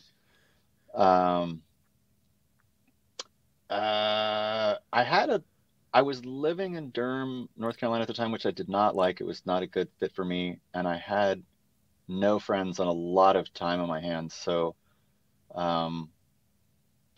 it was that was the first record that John Congleton mixed. And I think the track count on that record was rather excessive because I had so much time to work on it. That when I brought it to his studio, that's he said, "Did you have a lot of time when you were working on this?" And I didn't think about it because oh yeah, this has 60 tracks on it. I probably didn't need quite that many, but so it was very, very. Greg worked on that one too, very considered, very poured over, super detailed. Yeah. Probably the last record we made that was pointedly exploring pop very specifically. I mean, there's a couple kind of doomy ballads on it, but very, very much interested in that, and how to make art pop essentially. Or what it could possibly mean, But then there's an industrial song called "I Love Abortion" on it, and a song of, so it's LUV, by the way, for the audio listeners, LUV. That's the part that got me. I was like, that's awesome. That rocks. So it's not entirely just that, but it was largely about that. Carla. Oh yeah, Carla Bosley. Yeah, it was on there. I love her. Yeah, awesome. A duet. Yeah, incredible singer. Yeah. Yeah, she's I've been a fan of her since Ethel Meatplow. I mean, that's how long back I go with her. Yeah, she's one of the greats. I think I got a kind of a sexy text from her last week, but I think it was on accident. I think she meant to send it to somebody else. I know she didn't mean to send it to me. That rocks. I love that. Hi, Carly. This is Jamie. Did you mean this for somebody else? And she just wrote, "Why should it be for you?" Which was pretty great. Seriously, Carla, man. That's so. Yeah. So anyway, I think I can't remember what I wrote back. I've been trying to talk her to come into the show for a couple of years now, and I kind of. Oh yeah, she would be amazing. I should totally have her on. You definitely should. You definitely should. I'm gonna make a note because there's people that look. Here's an open secret about this show. I've been doing it almost 10 years. I do it completely on my own. So I'll just forget about stuff sometimes, and I'll be like, "Oh yeah, I should have so and so on." She's a legend, and an excellent storyteller. She'll have it will be a fascinating episode. You should definitely have her on. Now I can bring up when you accidentally sex texted Jamie Stewart. I could be wrong. Either way, if I'm wrong or if I'm right, I probably shouldn't have said this. But maybe she's just owning it though. Maybe she's like, I don't know, why not? Maybe tell her that I think she's a wonderful artist and a massive influence on me, and has played many of the best shows I've ever seen ever, instead of something potentially not accurate and embarrassing. If you would be so kind. Okay. All right. Fine. I'll do you the solid on that one. Yeah. So I think there's. So what we're talking about always here. Yeah. So lots of tracks, very very very lush in that way. There's Angela wrote a song and sang on it on that record. Oh, really? Okay. Yeah. She wrote a song called "Honeysuckle," and it's a duet. Oh yeah. Okay. Yeah, sure. It's a very sweet kind of broken heart little banger. I remember. Yeah. It's a good song. She did a nice job on it. I wish she would write more songs. Yeah, that's a good one. That's good. It's solid. There's the person who commits suicide that was on there. I can't remember the what is it? Chimneys of Fire? Is that right? Oh, an attempt did not commit suicide. Suicide. Okay, sorry. It's been. Yeah. I'm glad, but that's that's kind of heavy. That's Oh yes, I didn't write that one. Sam Mickens wrote that song. I mean, it's not like that sort of thing is not. It's not super far afield in the Xiu Xiu universe. Don't get me wrong, but I remember that one being like, oh, okay, kind of situation. Like in the way that, do you listen to Nina Nastasia at all? I know that name, but I don't know. God, she's fucking incredible. She's so good. Cool.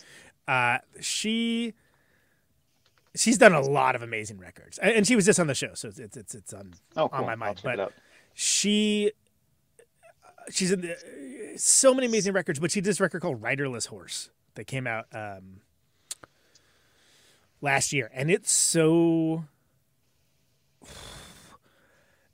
good, but it's so right there that like it's not an everyday listener in that way. You know what I mean? And so that's kind of which is interesting. I think that's kind of a hooky. I think Always is kind of a hooky record, but like I mean, it's like we were trying to, not like trying to write a hit record, but we were interested in hooks. Yeah. Then But that goes back to the Iggy Pop song on the cruise liner commercial of like, are you listening to this? Like, that was still when, we could unembarrassingly hang our hat on the Smiths. All the songs are very catchy, but very, very largely very sad when they're not being hilarious. Right. It's like little poignant, bittersweet little moments and things along those lines. Yeah. I love Abortion. I forgot about that one. That's great. Not such a hooky jam. No, not at all. But a great song. Anything else for that one before we move on? I don't think so. Okay, because we do. I think when that record first came out, we played probably 8 or 9 songs from the record on the tour. But I think now we only play 2. But I Love Abortion is one of the ones we still play live. Yeah, I mean it's timely, right? It's still astonishingly some fucking how. It shouldn't be, but it's timely. I love the Nina Simone tribute album. Oh, thanks. Nina. A lot of people say it's our worst record, but I appreciate it. Really? Yeah, a lot of people hate it. Was brutally reviewed. Oh wow. Okay. Yeah. Like kind of one of those things where like Pitchfork gave it a particularly unkind and, to my estimation, unfair review, and then everybody was just like, oh, now we just have to like copy and paste this review. So like what it was like one of the like unfair, sort of lazy. Complaining about music journalism is childish and but totally that's pointless. A thing that happens. But with that one it was like really intensely badly reviewed. I don't really think it was gnarly. It was crazy. Okay, I never read reviews ever. Yeah. It was badly reviewed enough that even I know it was really savaged. Right. Yeah. Yeah. To an excessive, like it almost became like a meme to savage that record. And sometimes it's would you like the first thing somebody says, that's what everyone else says. Like I'm thinking about the most recent Todd Haynes movie, which I love Todd Haynes, and May December. Great. Loved it. Awesome. But I guess one reviewer called it campy early on. It's not, by the way. But like everyone's like, well, it's so campy and blah blah. I'm like, why is everyone saying this is campy? What? And there's like, one person said it. Yeah, okay, that's why. People all are right, lazy. That's why. Yeah. Yeah, May December's great, by the way. That's a great movie. I'll check it out. I have very mixed feelings about Todd Haynes, but when he's been great, he's been particularly great. I agree. Like, I think he's a great artist. That there's swings and hits and swings and misses. I'm glad you used that word, because I always appreciate a big swing. Yeah, for sure. Sometimes you connect and sometimes you don't, but he always takes a big swing, which even if it's not to my taste, I always really respect that. Agreed. I quite enjoyed it, and I did not find it campy at all, but I found it darkly humorous, which I'm like, that is not camp to me, but okay, I guess. Yeah, I don't know. The whole idea of I don't want to talk about this beyond this one statement. I think reviews are like the dumbest thing in the entire world. Just listen to it yourself. I think people do that now. I think that is an actual sea change in culture, is that thank God. Yeah, and maybe for the better, right? Definitely for the better. Now the other side of that, talk about like the holiness of like excellent cultural reviewing, but it's bullshit. Yeah, it's like fuck that asshole. Sometimes that happens. Like, go listen to your like they are inherently lazy and are playing into inherent laziness. Don't increase that snowball. Just go listen to it yourself if it seems remotely interesting to you. And now let's not talk about it anymore because it's the most boring thing in the entire world to talk about. I think Nina's cool, man. I think that's a cool record. And I'm shaking my fist at you, at all of you, reviewers of the world. Well, it's a reimagination. It's not like it's like, so I guess it depends on what you think of Nina Simone, right? If you think of Nina Simone as like in this certain box of what some people think of Nina Simone, cool. But I like that you approach it as like, no, she's like was like a bold artist, and this is like taking these songs and kind of, I don't know, like bringing other things out of them. I mean, I have to take a deep breath because now I've been very. I know we're all worked up about these reviews. I'm very, very whiny. I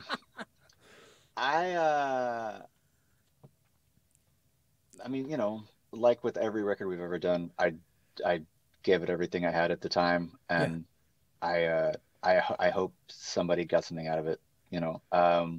It was like it was one of the most interesting musical experiences of my life to work on that record. It's gotta be, right? I mean, that's like, because there's so many ways that you could have approached it, and there's so much there.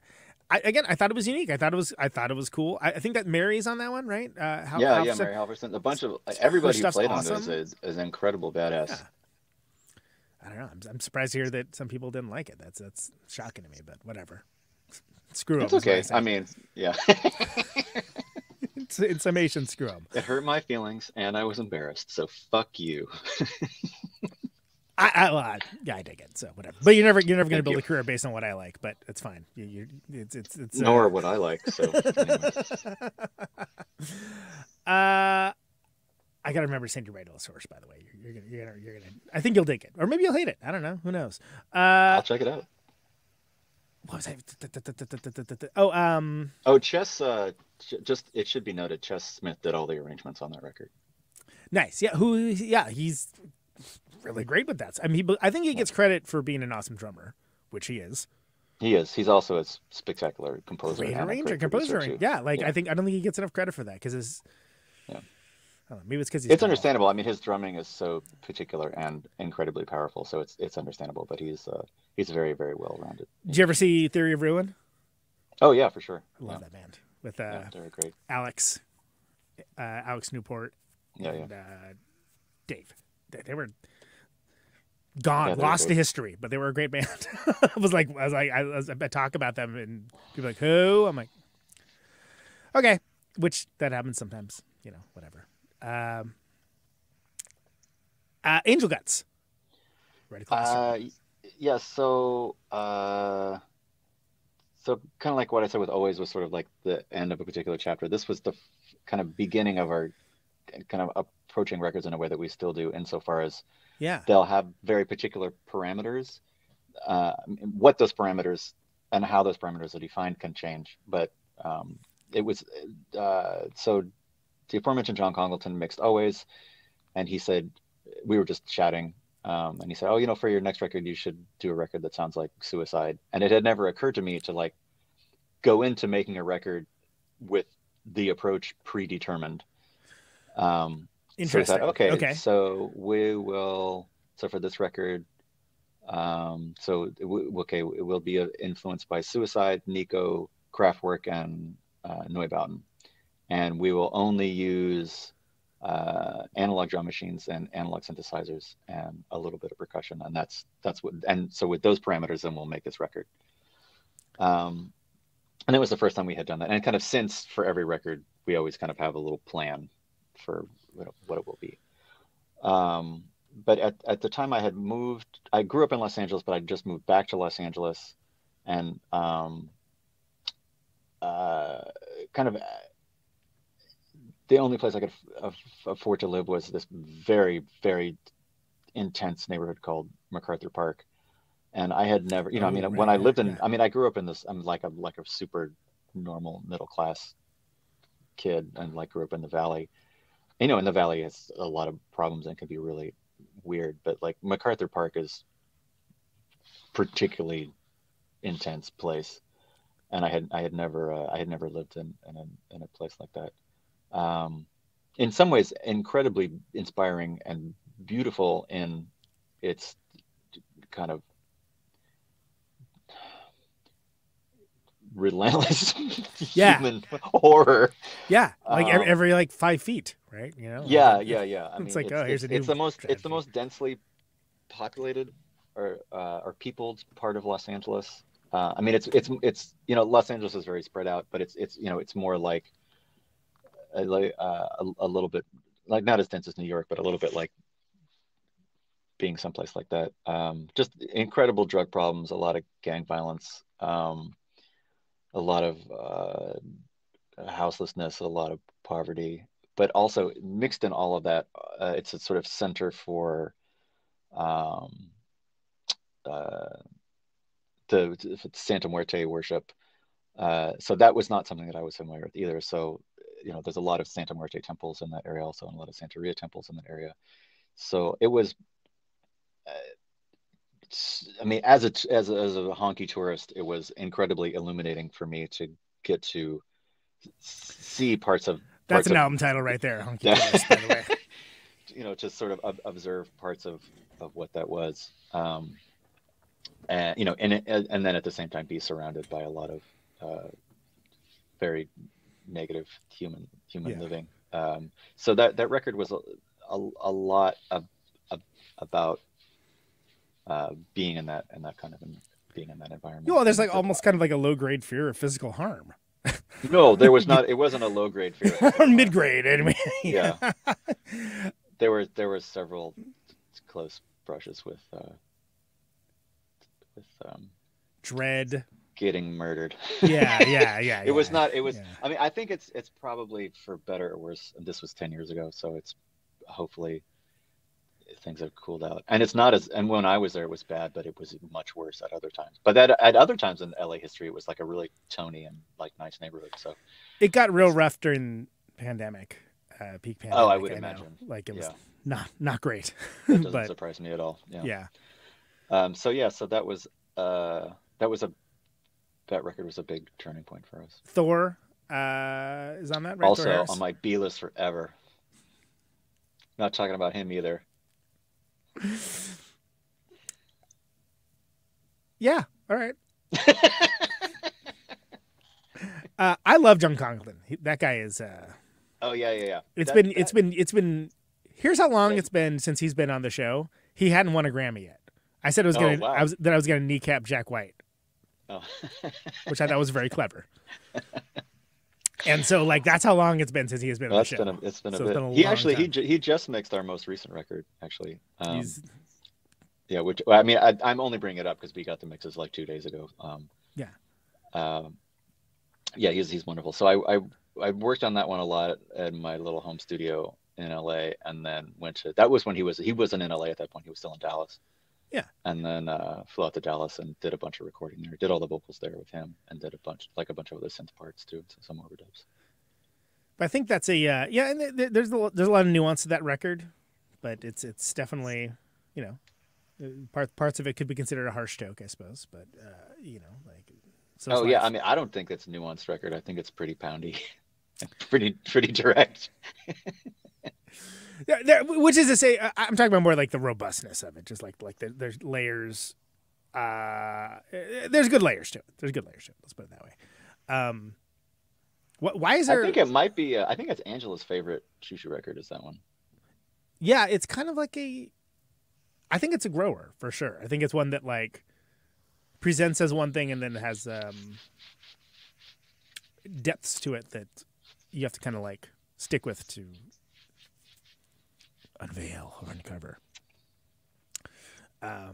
But you know, hey, this is about, you know, area living in that was like regularly dragged for bodies. So of course there's going to be depths to all of it. Yeah. Yep. Not untrue. Heyo. I think the 1 year that I lived there, I think they pulled 4 bodies out of that lake. Woof. Yeah. Woof. Okay, so yeah, where do you go from there, right? Unclouded Sky. Oh man, you're hitting them all. Yeah, let's talk about that one. That's an interesting one. That is a record of religious covers of religious folk songs, and then I wrote one from like the American religious folk songs and one and Caribbean religious folk songs. Wild idea. And I wrote one song kind of in the style of that's on that record, but the rest are covers. What gave you the idea for that? Like, what? It was such a kind of left field thing from. I mean, my dad was a folk musician, and I'm kind of like privately religious, so like liturgical music is interesting to me. And I mean, American folk songs are just, kind of part of music that I listened to growing up. I mean, and a lot of them, I mean, I don't have like a free and easy time being privately religious. Like, it's a fairly fraught situation for me. Sure. And those songs are largely about, doubt and pain and hopelessness and worry. And, they were written by people who, lived through the Depression or were incredibly impoverished, or were suffering under the colonialism, or lived in a log cabin and died when they were 40. I mean, all these songs were written by people like barely hanging on and trying to turn to spirituality to find some kind of answer, and they're all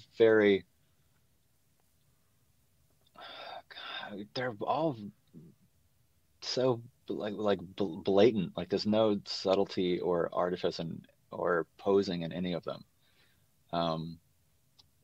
They're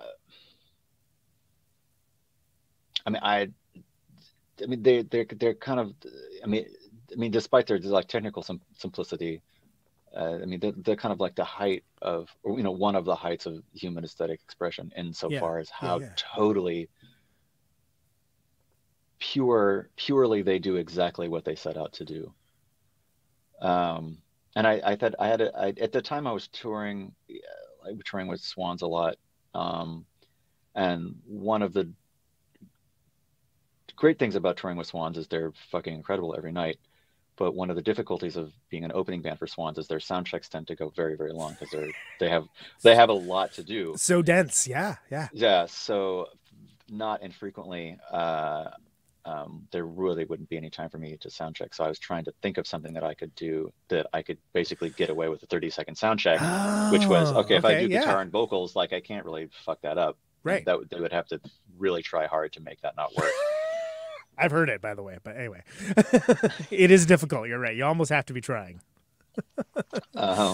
So that was kind of the idea. And then I had played the Swans had put together this kind of mini festival show in London, and Shahzad Ismaili was playing with Ben Frost, and I was acquaintances with Shahzad, and he was doing a bunch of producing at the time, which he still does. And he said, "Hey, I'd like to say, if you want to come and record this, I'd like to produce it."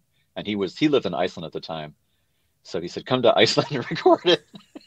Awesome. So we just recorded at the Singer-Songwriter studio, which was funny considering it was an unbelievably super nice studio. And we just did it with all one mic. Like, we could have done it anywhere. But it was particularly nice to, the songs I've a close personal connection to. Yeah. So it was nice to be able to go to a rarefied and beautiful and special place and approach them. And Shahzad was very delicate and encouraging. He did a great job making sure it could be as good as it could be. But yeah, because I didn't write all, I only wrote one song on it. I feel, it's easier for me to sort of, I guess, think about that record, because it was, because I have some distance from it. Yeah. And I would never out loud say this about any other record, but I feel a great deal of affection towards that. Yeah, it's cool. No, that's why I wanted to bring it up, because it's I feel like it's almost lost in the shuffle, but it's very unadorned. Well, yeah, it was just like a record store day release. Yeah. But actually, that's getting reissued next year too. There you go. So I think it was like I think they only did 500 copies of it or something really small like that. So which of the collaborative records came first? The one with Merizbo or Sal Mineo? Which one of those came first? Sal Mineo was okay. was first. Right. Yeah. So love Eugene. Eugene's been on the show. Yeah, one of my idols. Actually, I'm reading his memoir as we Great. When I had him on recently, it was like it's half for 10 the book. feet away from me. Fantastic. Yeah, great book. We had half on for the new record and half on for that last time. Oh, cool. Right when that happened, I was like, oh, that's cool. Because, like, that's another guy that's like, Eugene is like uniquely himself, right? Like he's like an original, right? And I would say you're an original as well. So it's like, okay, what does that sound like? Well, it sounds like this. It sounds like Sal Mineo. How did that all come to pass? Because I briefly talked about it with him, but I don't remember it was on air, and I don't want to tell any tales out of school. So, I had been a big Oxbow fan, being from the Bay Area. Yeah. And I had seen them a few times, and I was living in Seattle, and they were playing, and it was just him and Nico playing acoustic guitar. It wasn't like right, yeah, because they were doing that for a while. Yeah. I remember that. And it was it like blew my brains out. I mean, I had seen Oxbow a couple times before, but this was obviously a totally different thing. I just at the show, I just asked Eugene, like, how to get in contact with him. I asked him if he wanted to sing on something. And then it was maybe like I had moved to Oakland because we were, oh, sorry, I forgot to say this. He sang on a song called Juarez that was just like on a single on a 45 that we did. Okay. All right. And he wrote the lyrics too. I just told him just to write a song about the femicide in Juarez. Yeah. And then he wrote the lyrics for it, and then just like came to my apartment and sang, and then we got to be friends then. So we stayed in touch. And I would go see Oxbow play, and I know I was getting really into Morton Feldman, who I'm still crazily into, but it was when I was really diving deep into him, and also into just more sort of formalized experimental music. But I also found a lot of like 75-minute long experimental pieces a little bit difficult to get through. So I thought, okay, well, what if I did a record of experimental pieces and they were all like 30 seconds to 2 minutes long? Right. Yeah. And then I thought, oh, well, Eugene is one of my favorite singers of all. I mean, it was kind of apropos of nothing. Thought, okay, Eugene is one of my favorite singers of all time. It seems like this is something that he could make his own. Could lay into a little bit. Yeah. Yeah. And just asked him about it, and fortunately he was down to do it. And I mean, we've stayed friends since. I saw them when they were in Berlin just a couple months ago. They were great. Consistent. We did one tour together. Yeah, whatever. Sal Mineo did one tour. Yeah. Sal Mineo did, yeah. Yeah, was there ever putting under a band name? Was that like a aesthetic choice? To do it as Sal Mineo as a band? Yeah, like rather than being like Jamie Stewart and Eugene Robinson, or. Yeah. I mean, it just sort of kind of makes it more of its own thing. I mean, on the record, it very clearly stated it was us doing it. Right. So there wasn't like no a secret or anything. Yeah. Yeah, there's no mystery about it. But yeah, I mean, it allows it to be its own iteration of itself. It didn't have to. Hopefully it got a little less. It would give it. There would be a little bit less baggage, and people could come to it on its own terms. I think was the idea. Also, it's a cool band name too. Yeah, why let it go? It's a super cool band name. Yeah, absolutely. Eugene's idea. How were shows for that? Oh, they were great. I mean, we didn't get a chance to rehearse at all. I mean, they were just in Europe. The first show was the first time we played together. Wow. But I love doing it. I mean, they were all kind of small shows, except for maybe we did like one festival show. Yeah. But it was it was sort of improvised, I guess. Like I had kind of the arc that I was doing, and then Eugene would sort of. It wasn't like we played a 1 minute song and then played another 1 minute song. We played like a 45-minute long set or something. As one long piece. Yeah. Sure. But I mean, they introduced elements that were in the songs, and then Eugene would sing the lyrics at kind of different times. So, but you know, he's an extraordinarily great singer. So, Yeah. you know, for somebody who loves great singers and doesn't like to sing, I mean, the opportunity to be on stage with one of my favorite singers of all time was perfect for me. Sure. Yeah. As adequately established earlier. Yeah, cool band, cool record. How did the thing with Mersbo come about? Because you collaborated years before that. I remembered. We did. Like, we like didn't a live collaborate. show We or just, something. yeah, we just played a show together. Yeah, And that's... I mean, but it wasn't. We didn't play together. Like we just were on the same stage. Oh, okay. Yeah, like we opened for Mersbo, which is crazy. It was a cool show. I mean, like, I would imagine just like this is gonna be a nut scene, right? Like what do Mersbo fans look like? Like what is the makeup of that crowd? Like what you'd think, like, you know, people like basically what we're wearing, like black hoodie, t-shirt. Yeah, I mean, I guess I've been to Harsh Noise shows. I get it. I just like it's just he's like the Led Zeppelin of Harsh Noise, you know? Like it's like, I don't know. It's not a proper analogy, probably not. It's just at a much bigger level, I think, than a lot of the tabletop noisemakers necessarily. Oh yeah, you know, I mean, he, you know, has one of the people who invented it. Yeah. Yeah, exactly. Yeah. What hast thou wroth, Mersbo? Yeah. But so how did that come across? So that was like you played together some years back, and then yeah, it was a label guy named Tim Clapp. I had produced a record for his band, and he just asked me if we wanted to do a collaboration record with Mersbo, and he put it out.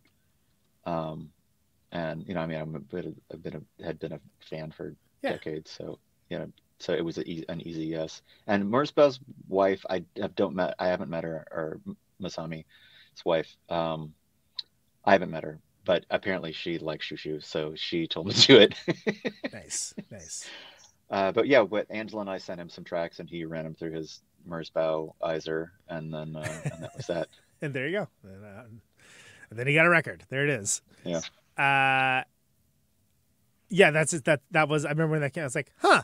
Like I was like, that's an interesting idea. Because the idea of it. I mean, love it, hate it, or indifferent. That's someone that created a genre, pretty much. Oh, you know? Definitely. Yeah. I mean, I guess you can say metal machine music, but I mean, okay, but like really, like as far as in a modern content, like. Well, I mean, not many people can say created that. A genre. I mean, yes, metal machine. Yes. Yeah, I mean, like pointedly tried to do something which is different than metal machine music. Absolutely, agreed. Notably, so which, God, as artists, isn't that what we all sort of strive for, or a lot of us? Anyway. Look, I'm a big Twin Peaks fan. I was pretty freaking pumped when he did the Plays the Music of Twin Peaks album. I was pretty psyched about that. Still am, frankly. Truth told, I just had Steve Hodges on the show, who plays with Mike Watt and MSSV, with Mavis Staples, Bob Dylan, Tom Waits. But cool. Pink Room, like he did all that stuff with David Lynch, and like he was good enough to listen to me. Oh really? Oh yes. Wow, that's cool. I didn't know that. He was very cool about talking about all that stuff. Oh, nice. And you know, me nerding out about that, and that Fox Bat Strategy record that was like a tribute to Dave Jarecki, like all that came out. Anyway, whatever. Point of fact, I love all that stuff. So when I heard you guys were re-envisioning that music and those tunes, I was like, hell yeah, I can't wait to hear what that's all about.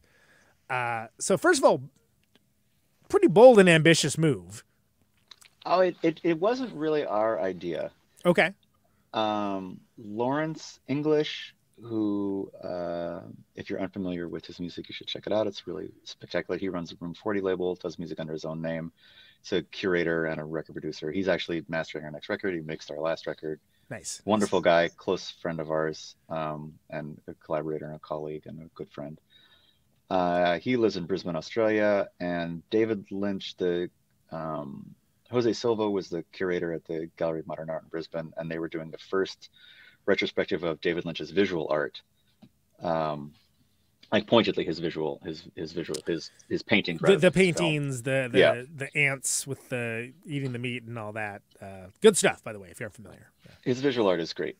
And I ran into Lawrence on tour in the Netherlands. He was on tour, we were on tour, and he was talking about this thing, and he said, why don't you guys play the music of Twin Peaks? And at the time I was like, yeah, fucking right. And for the exhibit, for this exhibit with the visual art. For the exhibit, okay, for the, got it. yeah, it's part of the exhibit cool. At the museum. And he just kind of stayed on it. And, you know, I mean, I said, yeah, fucking right. Because like the music is already perfect. Like, what could you do with it? Yeah. And also it's so well known. I mean, like that universe is so particular and such a big part of what made my aesthetic life possible. It seemed like too fraught to explore. Right. But Angela just essentially told me not to be a wuss. And even though it would be hard, just like, why not? Like, challenge yourself, you lazy fuck. Yeah. So we thought about it a lot. And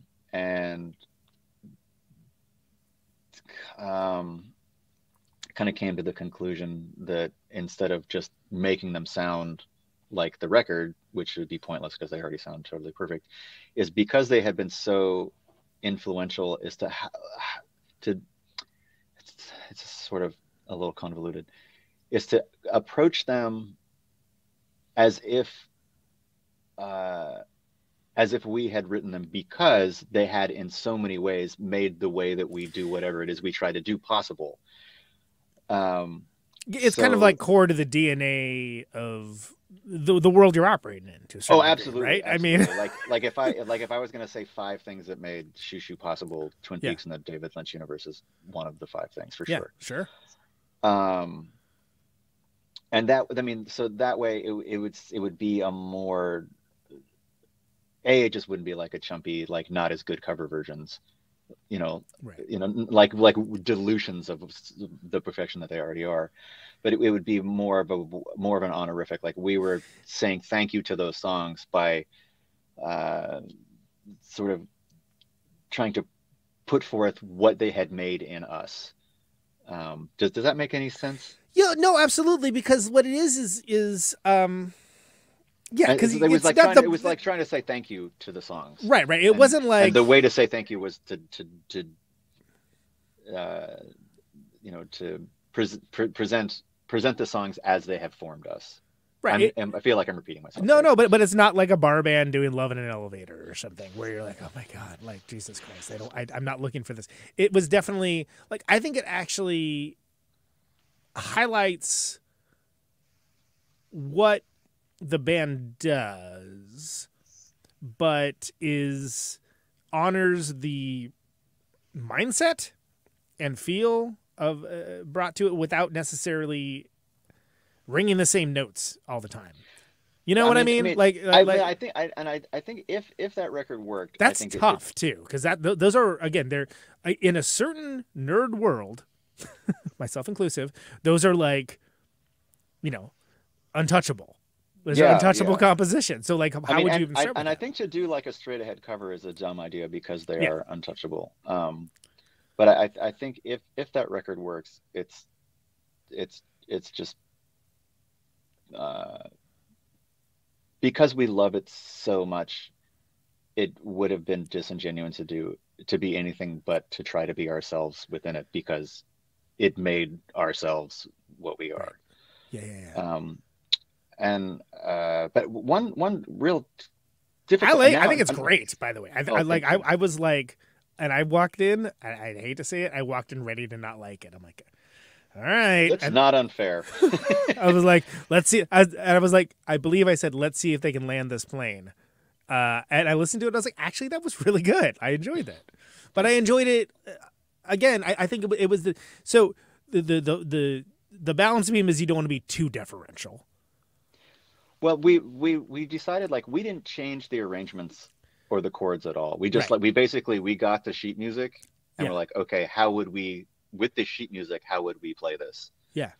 I mean, because the writing is so great already. But I mean, one of the things that was, and it was a lot of work. It did not come about easily. We worked on it really hard. It has to be, yeah, of course. But I mean, one of the things that was particularly difficult for me is that prior to this, I had only sung SHOO-shoo songs, and all of those were very, very personal. And this was like not acting, but like singing songs from another world, or like any covers that we had done. You know, there were always songs that I felt very close to, or it was a way to sort of honor that song. But this was entirely about like entering another world, and like differently than the Nina Simone song. Like Nina Simone's music is obviously amazing, but you don't like Twin Peaks is a universe in and of itself. It's an already written story. Yes. Whereas Nina Simone songs, you can be yourself in a Nina Simone song. Like it's their songs, and you can interpret them as yourself and bring yourself into it. But Twin Peaks, like we had to come to that. Like I couldn't like insert my pathos into these Twin Peaks songs, because that's not what those songs are about. That's not what those songs are. So that was really, really difficult for me. Hard. I mean, I would imagine. We toured it a bunch, and now I feel comfortable doing it. We occasionally will play songs from Twin Peaks at regular shows. I mean, we just toured the record and we just played it back to front. But that was very, very challenging for me at first. And the first shows that we just had a big stroke of luck with the whole thing. Is the day that we got to Brisbane to play that show is the day that David Lynch announced that the third season of Twin Peaks was coming out. Yeah. So it was just like the timing was totally lucky for us. Like we thought we would just play these shows in Brisbane and that would be it. Yeah. But because that happened, like Twin Peaks became hugely popular again. Right. We weren't even planning on doing a record. But I had felt like I sang the shows in Brisbane really badly. And I started taking voice lessons after that. I was so embarrassed with how I did. Wow. And we wanted to try to do it one more time. Like I felt like I needed to redeem myself. We played it again in LA. Sure. No. Yeah. You want, if you have something, hey, we're gonna do it again, and I can get to do it better and feel it was kind of like, okay, now I was not ready to sing them initially, and then I felt, I mean, I'd still would fuck them up occasionally, but I was more prepared. Like and then like that it seemed like that show in LA was going to go really well. So we decided I think we recorded the record the next day. I think we just played it live over 2 days. But just a lot of, but with the third season being announced right when we were doing all that, just a lot of stars aligned, and it allowed that record to have some legs for a couple of years. And we played like the biggest shows we ever played was when we were touring for that record. I mean, people were coming to see us. People were Twin Peaks fans, so it, I mean, but it was, there were like 4 or 5 times bigger shows than we would normally play, so it was a lot of fun. And we got to be very into the sort of enter the fantasy land every night, and much nicer places than we would normally play. So it was really enjoyable. That sounds like it'd be a blast, And by the way, how great was the return? Too. Like it's my favorite David Lynch thing ever. It's the best thing he ever did. So yeah. For a guy that like is uncompromising as his whole brand identity proposition, it's like this is the most uncompromising thing I've ever seen. And it's so insane. And I love it. I love every part. It's great. I love that like you could make a season out of the last episode of like there could just be this. This is just and there's so many the God of Light thing where it's like amazing. This is incredible. Like it has, to the layman has nothing to do with anything else, but it's got everything to do with everything else. And it's just like, it's a perfect distillation, like what he does. And it was, it's great. I totally love it. Can I say that premiering at the same time as the season of Game of Thrones where they ran out of source material and they just started giving people exactly what they wanted? It's like, this is television for you right here. This is the dichotomy. Thank you. Anyway, but no, I think that's a great record. I think that's, I'm glad it is a record, first of all. I'm glad it happened. Cool. That's right. So tell me about Forget, because that came out next year, right? Yeah. It's got the Arabic calligraphy on it. Yeah, we had that one. That was the longest. That was the longest time between original music that we had done. That Right. Angel Guts Red Classroom came out in 2014. Forget came out in 2017. It was I didn't really. I mean, because we had done Unclouded Sky, and I was doing a bunch of other unrelated, not related to SHOO-shoo music at the time, and Yeah, it's not like you were sitting around doing nothing. yeah, It's but it, like a couple of years had passed, and I was like, oh my god, well, I've like written no SHOO-shoo songs. We better get going on this. But we had determined that we were going to do the in the box thing like we did with Angel Guts, like have a set of parameters. Right. But we were having a really difficult time figuring out what those were going to be, but wanted to stay attached to that approach. And then one thing, the Twin Peaks kind of opened this door. Like I said, I had never really, like sung songs that weren't very personal or about something very, very specific. And not entirely linear, but generally, like I could tell you what every single song was about. Like I knew exactly what that song was about. We thought, okay, well, we haven't really approached songs that were kind of based in the subconscious or sort of based in the supernatural. And at the time, I was getting much like deeply interested in that approach to life. Partially to do with drugs, partially to do with just where I was, what the neighborhood that I was living in, and then just list of curiosities to explore. So that record, the sort of content approach was to not to allow the songs they all feel like something. Like I know, like with each song, I know what it feels like, but it's difficult for me to really articulate not all of them, but largely to say like what the song is about. And that wasn't something that was essentially like the box we put it in to sort of, and it was something that we said we would never do before, which to have things be sort of impressionistic or based on the subconscious or not necessarily linear. Right. Yeah. So that was the first time we really explored that, and it allowed it kind of gave the music its own shape. Once we decided that that's the approach that was going to be, it actually came together really, really quickly. We went from having like no songs to kind of having the record kind of essentially written in just a couple of months. Sure. Yeah. I mean, and there's stuff like Wondering on there. That's a great example. There's a total earworm, right? Like it's got just catchy groove. There's a, Yeah, but I mean, I know what that song feels like, but I couldn't. You couldn't articulate what it's necessarily about. Yeah, sure. Like, Yeah. I mean, it's not about nothing. Like it's about some feeling. Right. But I don't. I mean, but but to say what that is, I'm not sure. Yeah, it's just not right. It's not like it's going to be a straight on the face of it reading of this is the thing that goes to the stuff. Yeah, or like everything we had done before that was about events essentially. Which is funny because I think that. I think Forget is one of your more accessible records and probably one of the less cerebral, but not in a bad way. It's not. Oh yeah, that's. I don't think that's unfair. Yeah. Like it's that was a funny drug commentary to do, because it was difficult to talk about. Sure. Yeah. Because like everything about it wasn't really there wasn't a lot to. I mean, there was a lot of feelings about it, but not a whole lot to say. I think I spent a lot of time making fun of the lyrics. Well, it's kind of. I mean, not that you didn't do this before, but it's a very direct engagement with pop music in that way, right? Because I think about like some of this, not all of them, but some of the songs, like Wondering in particular. Yeah, definitely. Yeah, it was interesting because we weren't thinking about pop music. We were definitely thinking of songs. Yeah. Like in a craftsperson like way of writing a song. But I think just, anytime you put a beat on a song, it becomes a pop song. I mean, there's definitely pop, sure. Like, with Always or I Gotta Hate Myself, like we were consciously thinking about pop.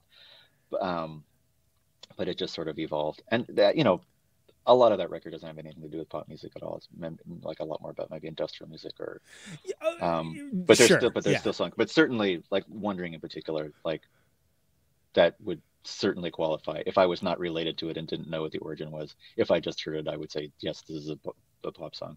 Well, and I guess that's like largely, but I think that's like a standout amongst the whole discography, I would say, in that way, and the fact that it does that thing so well, and that for a large discography, I might add, that like for something to stand out in that way, like, well, it must be doing the thing it's supposed to do well.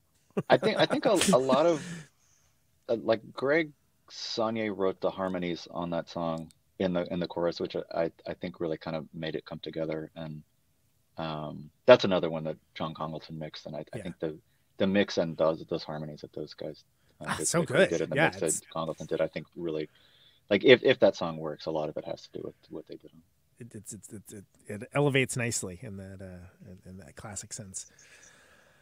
Tell me about Girl with Basket of Fruit. This one we had this one, the approach was very, very clear from the beginning of what we wanted to try to do with this one, or the box. The often aforementioned Ches Smith has become a Haitian music scholar and has studied with a number of Haitian drumming masters, and he introduced that music to me. Yeah. So I was listening to a lot of Haitian music, and then the predecessor to Haitian drumming comes from Yoruba music. So I was listening to a lot of that too, which is related, but other side of the world. So it has some different characteristics. Right. So also at that time, Angela and I both were becoming super interested in demonology and demonic possession. And this was also kind of at the height of this was, it came out in 2019, so a particularly shitty and fraught time in American history. And you could say that about every record. Well, yeah, I was gonna say, I guess if that's your metric, sure. But it's got that sigil on the cover too, right? It's like yeah. I mean, we were really thinking a lot about the underworld, and so let's see. Let me try how to put this together coherently. So. For part of it, we wanted to collaborate with the master drummers that Ches was playing with. Yeah. And then a couple of Yoruba drummers that I had gotten to know in LA, and Ches played on it also. And then basically combine that with like non-song structures, like to take their drumming, and add essentially like noise and industrial music to it. So collaborate with those see what it was like to put those worlds together. And that doesn't make up the entire record, but it makes up a lot of the songs on that record. And then there's an artist a visual artist that we had done some collaborations with named Jan Bo, and he had a retrospective at the Guggenheim, and he asked us to do a piece of music for it. And he had done some explorations of the movie The Exorcist, some of the text from The Exorcist.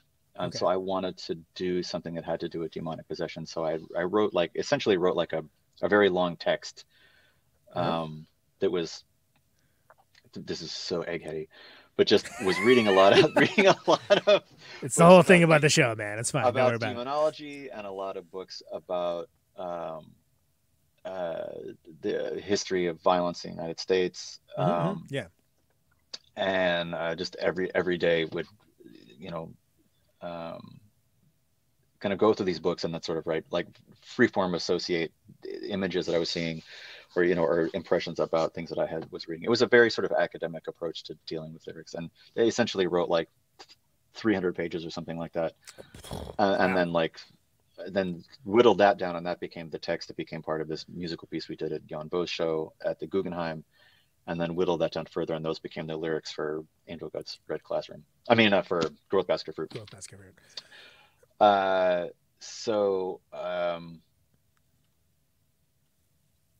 Yeah, anyway, that was that.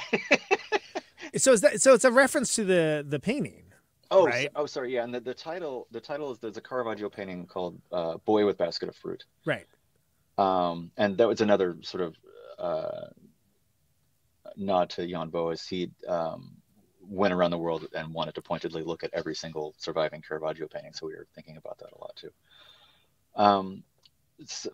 So Angela and I were trying to come up with a title for it. We saw this painting and thought "Boy with Basket of Fruit" was great. And she said, "What about "Girl with Basket of Fruit," which socially completely changed what the meaning was. The painting "Boy with Basket of Fruit" is very, very queer, very sexualized. Yeah. It's like a come on, Yeah.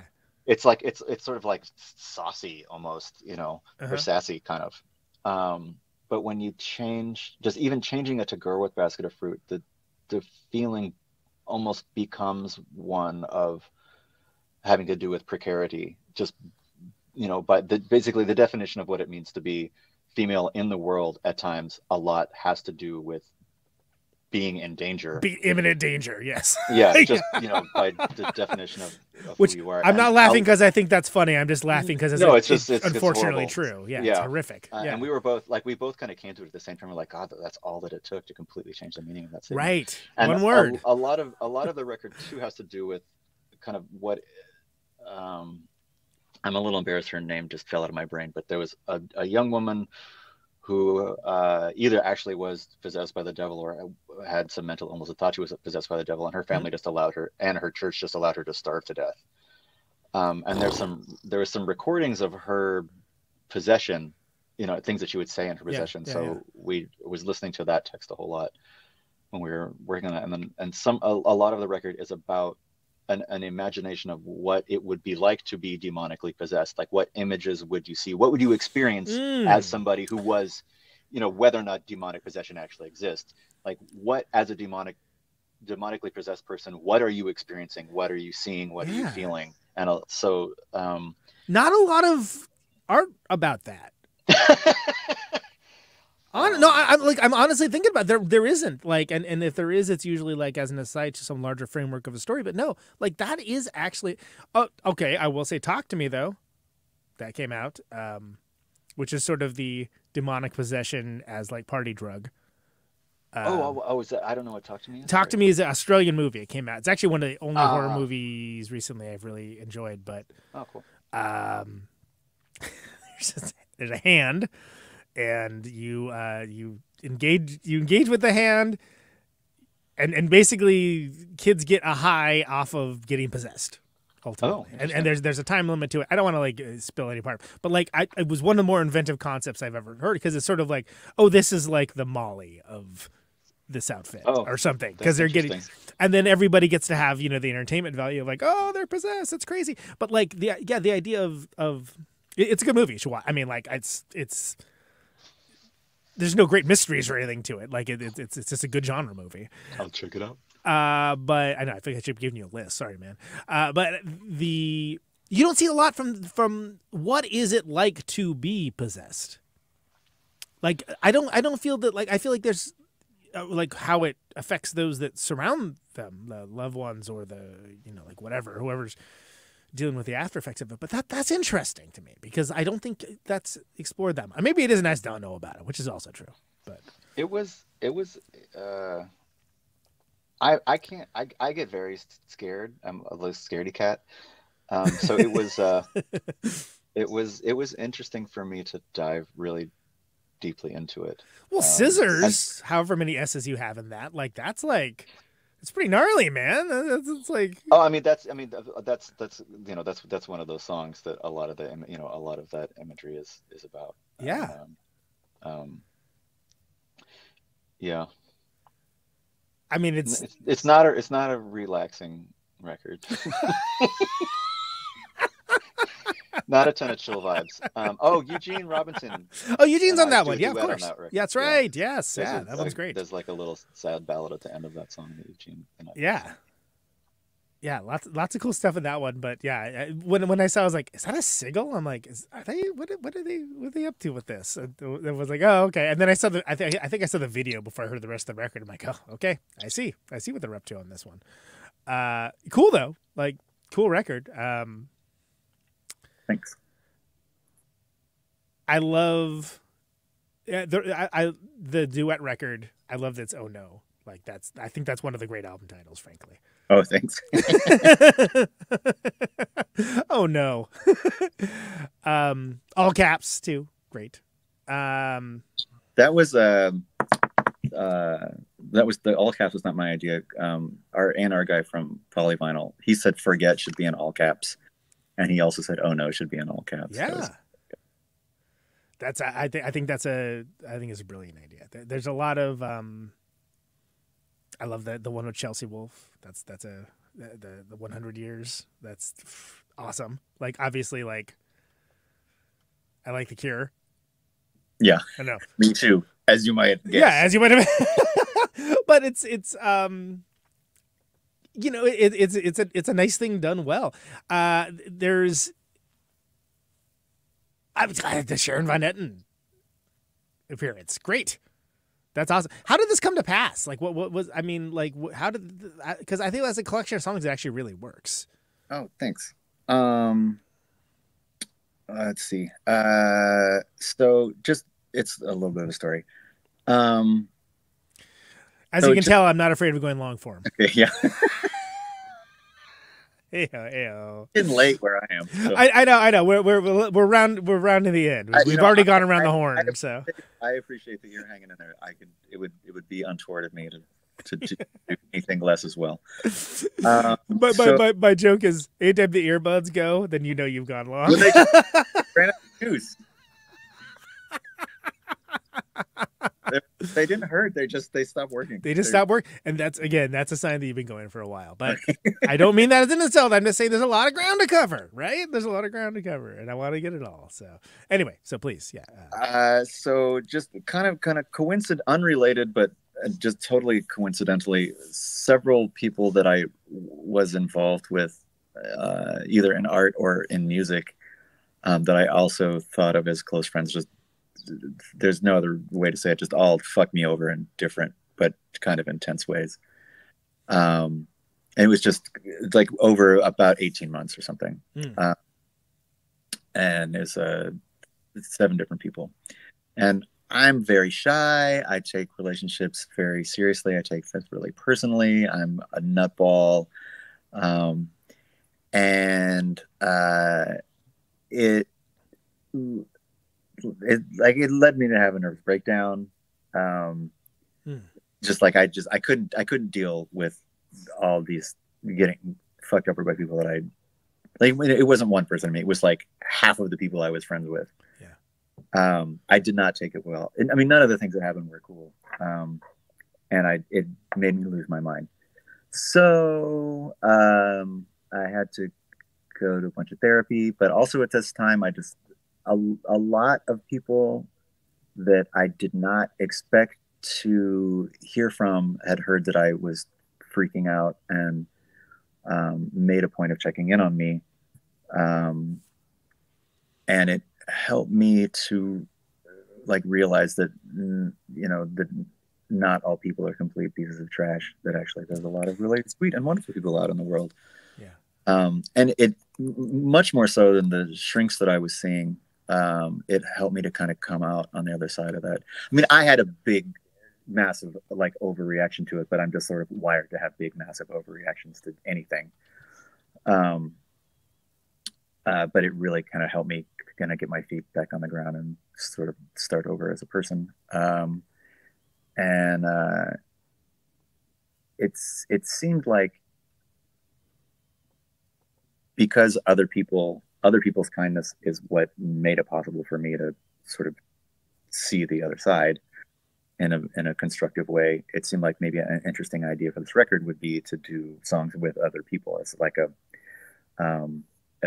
a tribute to many people's kindness towards me. And now I'm kind of, now I think people kind of suck again, but not as before. So for a time period they didn't. Yeah, for a little while I thought people were great. And it was interesting because a lot of the people who reached out and were being particularly sweet, some of them were very close friends of mine. Some of them are people that were just sort of like music colleagues that I didn't know all that well, and some people were, some people I had never even met before. And the people who sang on the record kind of all fell in that category too. Like there's some people who sang on the record who I still have never met, but I just am fans of their music. Some people I'm, just sort of musical colleagues with, and then some people I'm very, very close friends with. That parallel, which was not done on purpose. It just kind of ended up that way. I appreciated that it lined up in that way.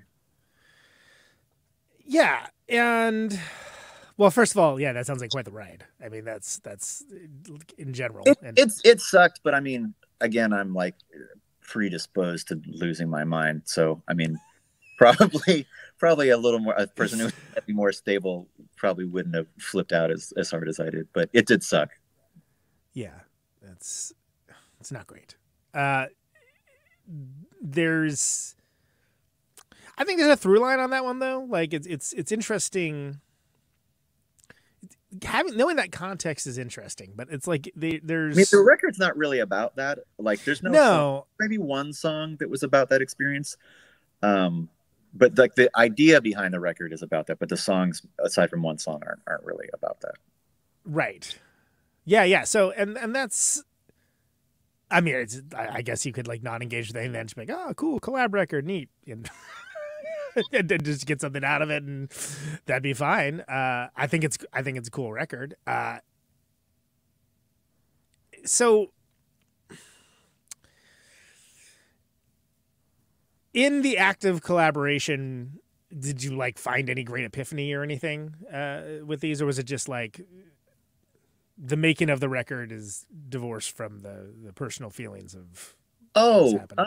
No, I mean, it was kind of happening concurrently with getting my act together. And I mean, like, music has always been the thing that has helped me to not completely, collapse into sort of self-destructive mess. So, it's something that's been there for me forever.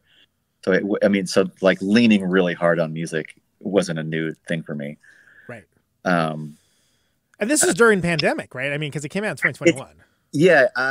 Most of it was. It didn't start out. A few of them happened before the pandemic, but it was like the Jonathan Myberg one, Sharon Van Etten one, Alice Bagg one. Yeah. Those were all in person, and then right after that, the pandemic happened. So the rest were done remotely. Well, I just bring that up because that's it's a rough time for everyone. Oh yeah, you know what I mean. It turns out it was a little rough. Yeah, a little rough. Yeah, and so that was and there was it kind of plays like a comp almost, right? Like a compilation. Oh yeah. In a good way, like a or mixtape, if you will, if you're of a certain age. Yeah, I mean, I think the bottle of rum is with Liz. That's a great tune. That's underrated in the pantheon. So like you got some neat results out of it, right? Oh, I mean, it was an incredible. I mean, it was a difficult time in my life, but it was an incredible pleasure to work on it. Every single person who sang on it, threw down, like, did a great job. I mean, not just like I'm doing a favor for somebody job. Like, everybody did a fucking great job who sang on it. All of the vocals, all the guest vocals on it are superb. Yeah, I mean, I think it's an interesting record, and it's definitely not.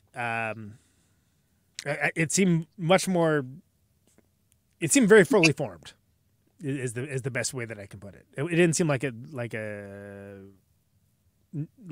feels like there was a lot of thought behind it. So, from my perspective, anyway. Oh, thanks. Which, of course, is a perspective that matters. So, it's true. So that finally brings us to 2023, which it's still 2023 for a few more days. And Ignore Grief, I ignored record. Kidding. That means I didn't know it came out until recently. Sorry, my bad. To be fair, I'm a busy guy. That's all I got to say. But it's great. So that's the one that came out in 2023. Let's finally, at long last, talk about that. First one with Dave Kendrick. Oh no, wait, there was the Real Indication, right? He's on that too. Oh no, he played on Oh No a little bit also. Okay, all right. So yeah. Devo Sparks is one of my favorite bands of all time. Like I know who Dave Kendrick is, but how do you know Dave Kendrick? When I was a kid, when I was a teenager, I played in a band with him, with some other, like incredible new wave luminaries and punk rock luminaries.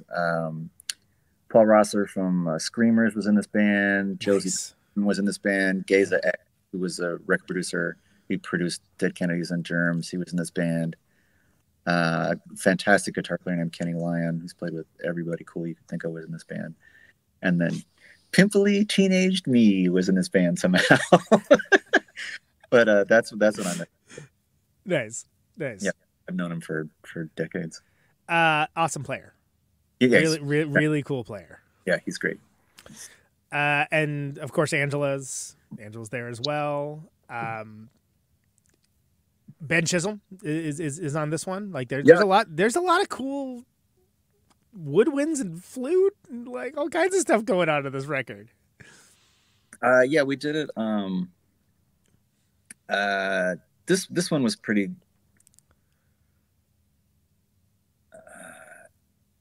Like it's not a concept record, but there's a very clear idea about how this record was organized. Half of the songs are sort of art song, modern classical pieces, and I sing on those, and then all of those songs are about real events that happen, and then the other songs are kind of like experimental post-industrial noise songs, and those are about kind of inspired by like early 60s teen tragedy songs, which like the classic that style where it's like it's very pretty sounding and horrible things are happening that are usually to young people. The music doesn't really reference it, but the idea of it being like about imaginary events, and Angela sings all those songs. Just a lot of terrible things happened to some people that were close to us, and we wanted to deal with those. But they were fucking us up so much that we needed to kind of essentially find a way to cope with them. And we were listening to Angela and I both were listening to a lot of teen tragedy songs. Yeah. We thought, okay, well, as an exercise, like a sort of psychological exercise to kind of get through the real rotten events that we're dealing with, let's write some stories essentially, and put those into songs, and you know, put these two things together, like half real, half imaginary. Real, yeah, and then one very distinct style with me singing, and one other distinct and different style with Angela singing. Yeah, it was so interesting that it's almost like the title being, you know, in a certain way, trying to ignore grief by working through it creatively also, right? Or not, I don't know. Oh yeah. I think that like the title is kind of, I mean, it's not a directive. It's almost more like a preposterous statement. I mean, to us. I mean, it's not important to me in any way that somebody interprets something in the same way that I interpret it. Like, I appreciate that someone would have their own feelings about it. For me, it's. I mean, I personally am not saying to myself to ignore grief, but it seems like such an insane, sort of like semi-inflammatory, almost hilarious thing to say. Right. Sure. Of course. Yeah. Well, and I thought it was interesting that, you know, you split the singing duties, that like it's half and half. That's kind of cool. Yeah. That's new. You know, I haven't heard that before. Have you been to Pahrump, by the way? The actual, yeah, crazy place. Oh, it's fucking horrible. Crazy. It's awful. Crazy. So one of my favorite places on earth is the Amargosa Hotel and Opera House, Marta Beckett's. Oh, cool. And Death Valley Junction. Which, oh my God, I'm doing it again. There's a documentary called Amargosa it's incredible. I assure you will love it if you I'll check it out. Not that far from Pahrump. Parump's like the next biggest, we'll charitably call it a town. Because Death Valley Junction is like population like 30 or something. Yeah. There's nobody there. There's Amargosa and like 2 other things. Yeah. Okay, so End of Lost Highway, the Lost Highway Hotel. That's one of the buildings in the Amargosa Opera House. Oh, no kidding. Yeah. Wow. And they filmed the externals and some of the internals there. Anyway, whatever, doesn't matter. Lonely Place, Pahrump, nuts, Nutstown, unincorporated. Yeah, it's grim. I think if you look up Pahrump on Google, yes, it still does it. The first thing that comes up: what is wrong with Pahrump, Nevada? It's the first thing that comes up, and I love that so much. Wow. Art Bell. What the Art Bell from Fresh Air? Not Fresh Air. Jesus Christ, not Fresh Air. Corey McCulloch from Xiu Xiu was Art Bell's radio tech. Oh no, kid, that's amazing. Yeah. He was his radio tech for like 15 years or something. So he Art Bell moved to Pahrump and like lived there for years, which again, for people that have been to Pahrump, it makes sense. Like, of course that's where this guy lives. Actually, that does make a horrible sense. Yeah. What is wrong with Pahrump, Nevada? I want to screen cap that, but I'll do that later. It's a just deeply strange, depressing place. Oh yeah. That's probably the best way to put it. I hate to objectively pass judgment like that, but I feel like I'm within my rights. It's a horrible place. Yeah. Yeah. Anyway, that's a song on the record. I know people that are like, I've had okay time there. I'm like, really? How long were you there? 5 minutes? Yeah. What were you up to? Like, what were you? Buying a Mountain Dew at the gas station? Like, yeah, exactly. Like it feels like a place that you should get out of the second you arrive there. Yeah. Oh no, I had to stay there for a couple days, and the song that is titled Pahrump is about somebody I know who lives there. Yeah, it's a drag. Lisa Carver, aka Lisa Suckdog, did a book called The Pahrump Report because she actually went and moved there for a while for reasons completely unknown to me. Wow, that takes some. That's.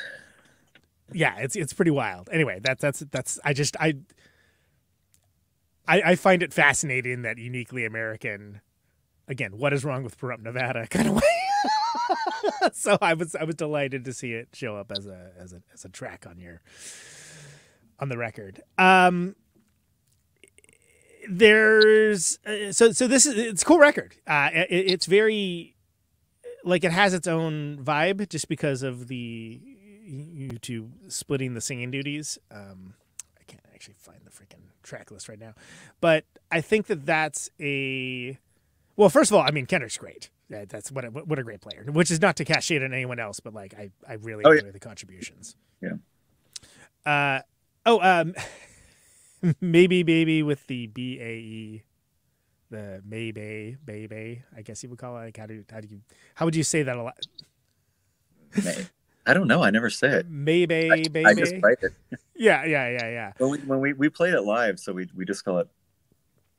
I don't think we call it anything. I think we just we call it 1, 2, 3, 4 on the set list.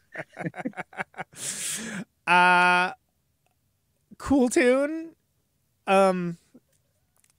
Yeah, interesting vibes on that one. Where was that one coming from? Oh, I'm a little embarrassed because I don't like I wrote the lyrics, but Angela sang them. Yeah. So I mean, I just wrote them, and I didn't really look at the lyrics since then. I mean, we've played it on tour, but Angela knows the words. You'd have to ask her. Fair enough. Okay. All right. This was another one where we just similarly to Girl with Basket of Fruit is we just wrote like a set of lyrics. Yeah. Rather than and then from that set of lyrics. So we then sort of culled them down into songs. So it's not like I didn't write the lyrics to Maybe Baby. like I wrote like 50 pages of here's the text and we can pull what we need. Yeah, we like Sure. there's the complete text to the record. Yeah, I get it. So I know the context of the songs that Angela sings about, but I am super embarrassed to say I don't specifically remember what Maybe Baby is about. But actually, I'm at our little studio right now, and I could. Hold on. There you go. We can get an exclusive on that. You don't have to tell me too. It's fine. You don't have to. You don't have to lay it all bare. You've talked and said enough. Okay. Maybe Baby is about. God, I'm such an asshole. Maybe Baby is about a child whose father abuses her and her mother, and she is hiding under the bed while her father is trying to find her to beat her up. And there's she lives in Florida. There's a tarantula under the bed who's crawling towards her, and she's having a conversation with the tarantula. There you go. Yeah. So it's about her coping with abuse by finding a friend in the natural world who, yeah. There's also some remixes on this one, the Place to Bury Strangers one. Oh yeah. And Father Murphy did one too. Yeah. That's a Nightmare remixes. Is that the mindset? That's a good title. Was it? I mean, do you just feel like those songs lent themselves well, or did that come out of a conversation of just like was there? Let's see. We had done a remix for A Place to Bury Strangers, and we just decided to trade remixes. Nice. Great job. I'm a big fan of theirs. Yeah, they're great. Yeah. They're super great. And initially, Chiara and Federico from Father Murphy wrote melodies for the songs that Angela was going to sing. But Angela is a very, very good singer, but a very particular singer. And the melodies weren't really working so much with her singing style. So they had some involvement in the record already. And because they knew the music really well, it made sense for them to do a remix also. Nice. Well, it's cool. I mean, especially once I was aware it existed, first of all, and then secondly, then I was able to go through and be like, oh, cool. Would not have saw that coming if I had that on a bingo card. But it was nice to hear. I thought it was well done. I thought that those were cool. That's all I think. So again, Ignore Reef, you've been doing shows. Anything you want people to know about this record of Halves? Oh, Halves, Halves, not Halves, Haves. Sorry, I should enunciate. I think we covered it okay. I mean, we have we just finished a new record that's out in September. Oh, cool. That'll be out in September. And then I'm just trying to catch up on some writing, and then doing a bunch of other music stuff, working on some soundtracks, producing some records, doing our subscription thing. Oh yeah, the subscription thing. Yeah, God, my thousands of notes.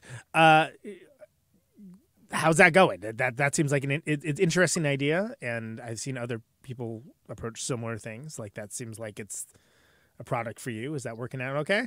Yeah. I feel it's by some.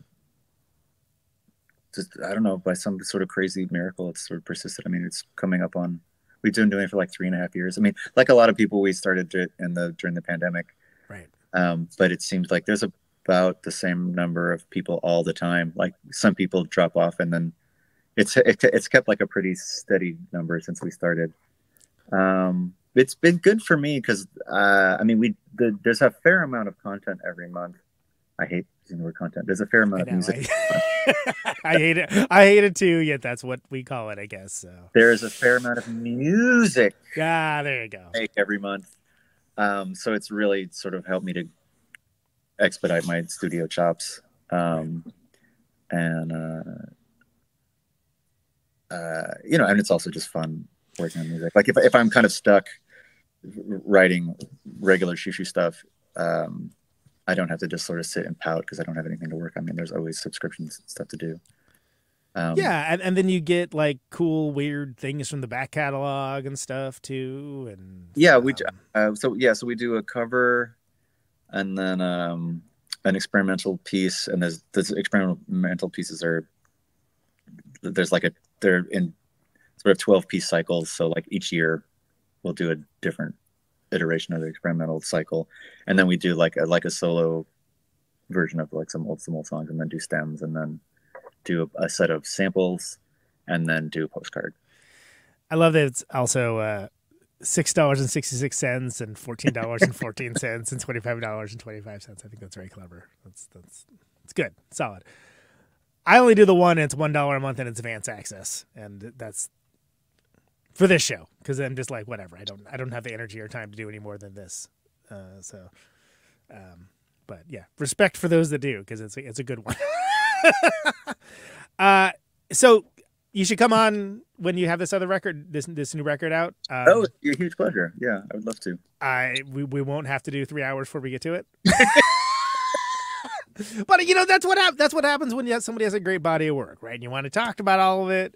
That was very, very generous of you. I love having you. It should have happened a long time ago. Frankly, that's on me. But like I said, that's if it was a long time ago, the show would have been a quarter as long. Take of that what you will. Maybe that's a blessing in disguise. I don't know.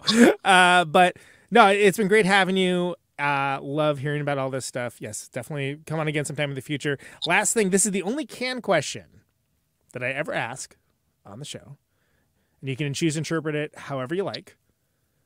But why do you do what you do? It's very okay. I'm very sentimental about music, and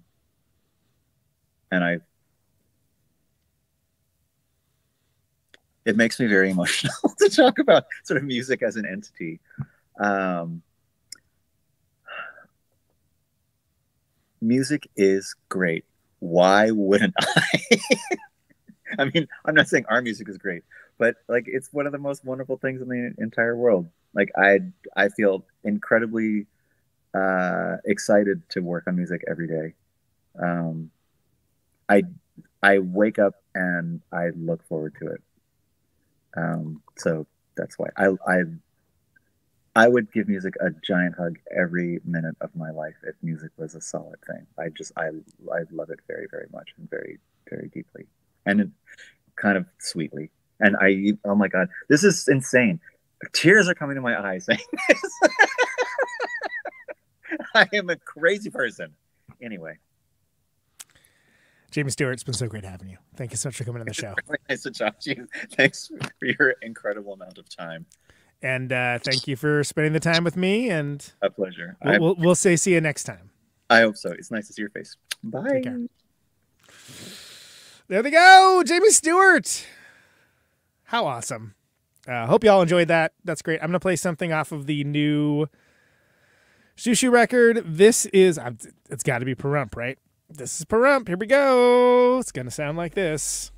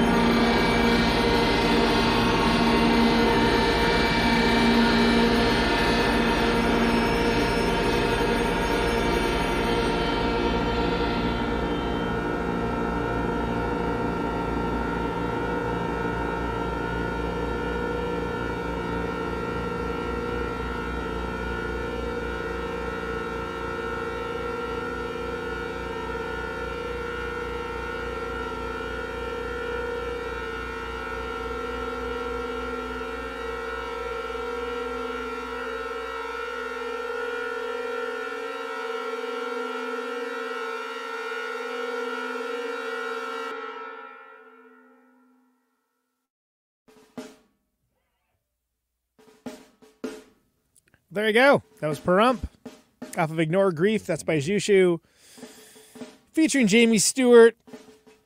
That's the new one, newish one. What a great conversation. Hope y'all enjoyed that. We went deep. We went very deep on that one. And that's the kind of thing you can expect. The Protonic Reversal. Xiu-Xiu.bandcamp.com. Available, wherever you find your records, really. You can join that. Is this thing on? It's Xiu-Xiu69.bandcamp.com for their subscription thing. So you can check all that out for the subscription benefits. Hey, thanks so much for listening. This has been Neutron's Protonic Reversal. Thank you so very much for listening to it.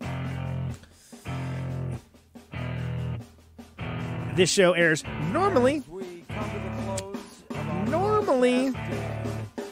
on Thursdays, 8 Eastern, 7 Central, 6 Mountain, 5 Pacific. Streaming YouTube and Twitch. Archives always free, podcasted everywhere. ProtonicReversal.com for the archives. No ads, no sponsors, no kidding. Although Crayola crayons, call me. But if you like the show and you want to get episodes sooner, $1 a month at patreon.com/ProtonicReversal. We'll achieve that goal, helps keep the lights on. Keeps this flying circus operating. So thanks so much for people that are doing that. A bunch of great stuff coming up. Speaking of coming up, Matt Kronk of Cunts, Quee, Fake Legs, many more coming up on Thursday. Excited for that one. Should be a good one. Some news. Microphone turns sound into to electricity. Thanks, everyone, sharing the shows around, leaving a review, posting all that stuff. That helps people find the show. It's appreciated. Out on Stay Route safe out there. 128, you're dark and lonely. Check you later. I got my radio on. Check you later. Can you hear me now? Can you hear me now?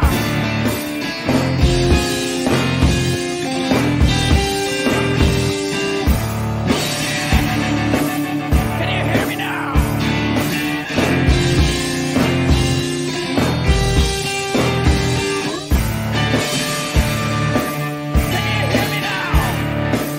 See in the radio.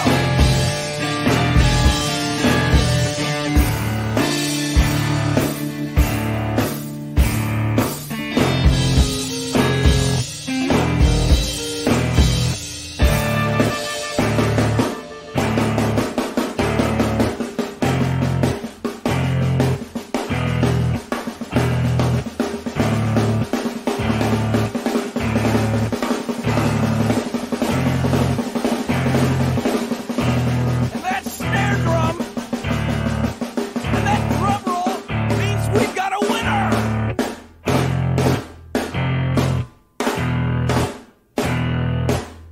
If you're the fifth caller,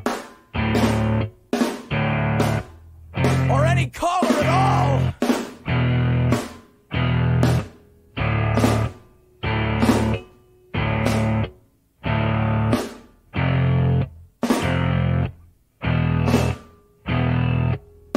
welcome to my top 10.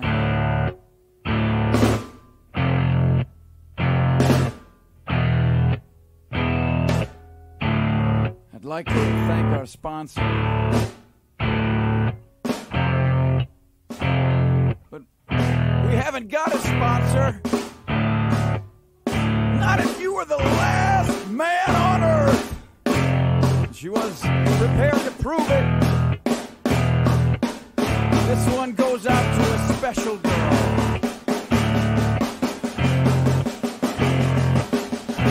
But there is no special girl.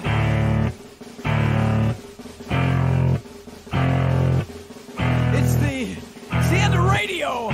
The last announcer plays the last record. The last what? Leaves the transmitter. Circles the globe in search of a listener. Can you hear me now? Can you hear me now?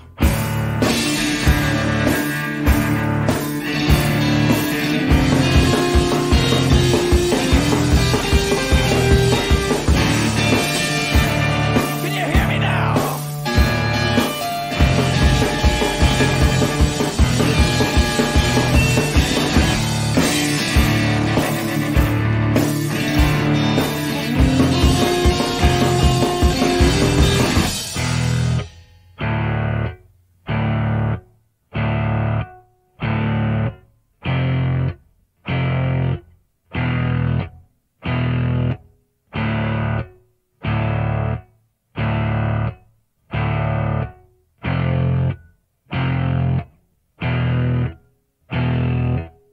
Is it really broadcasting if there's no one there to receive? It's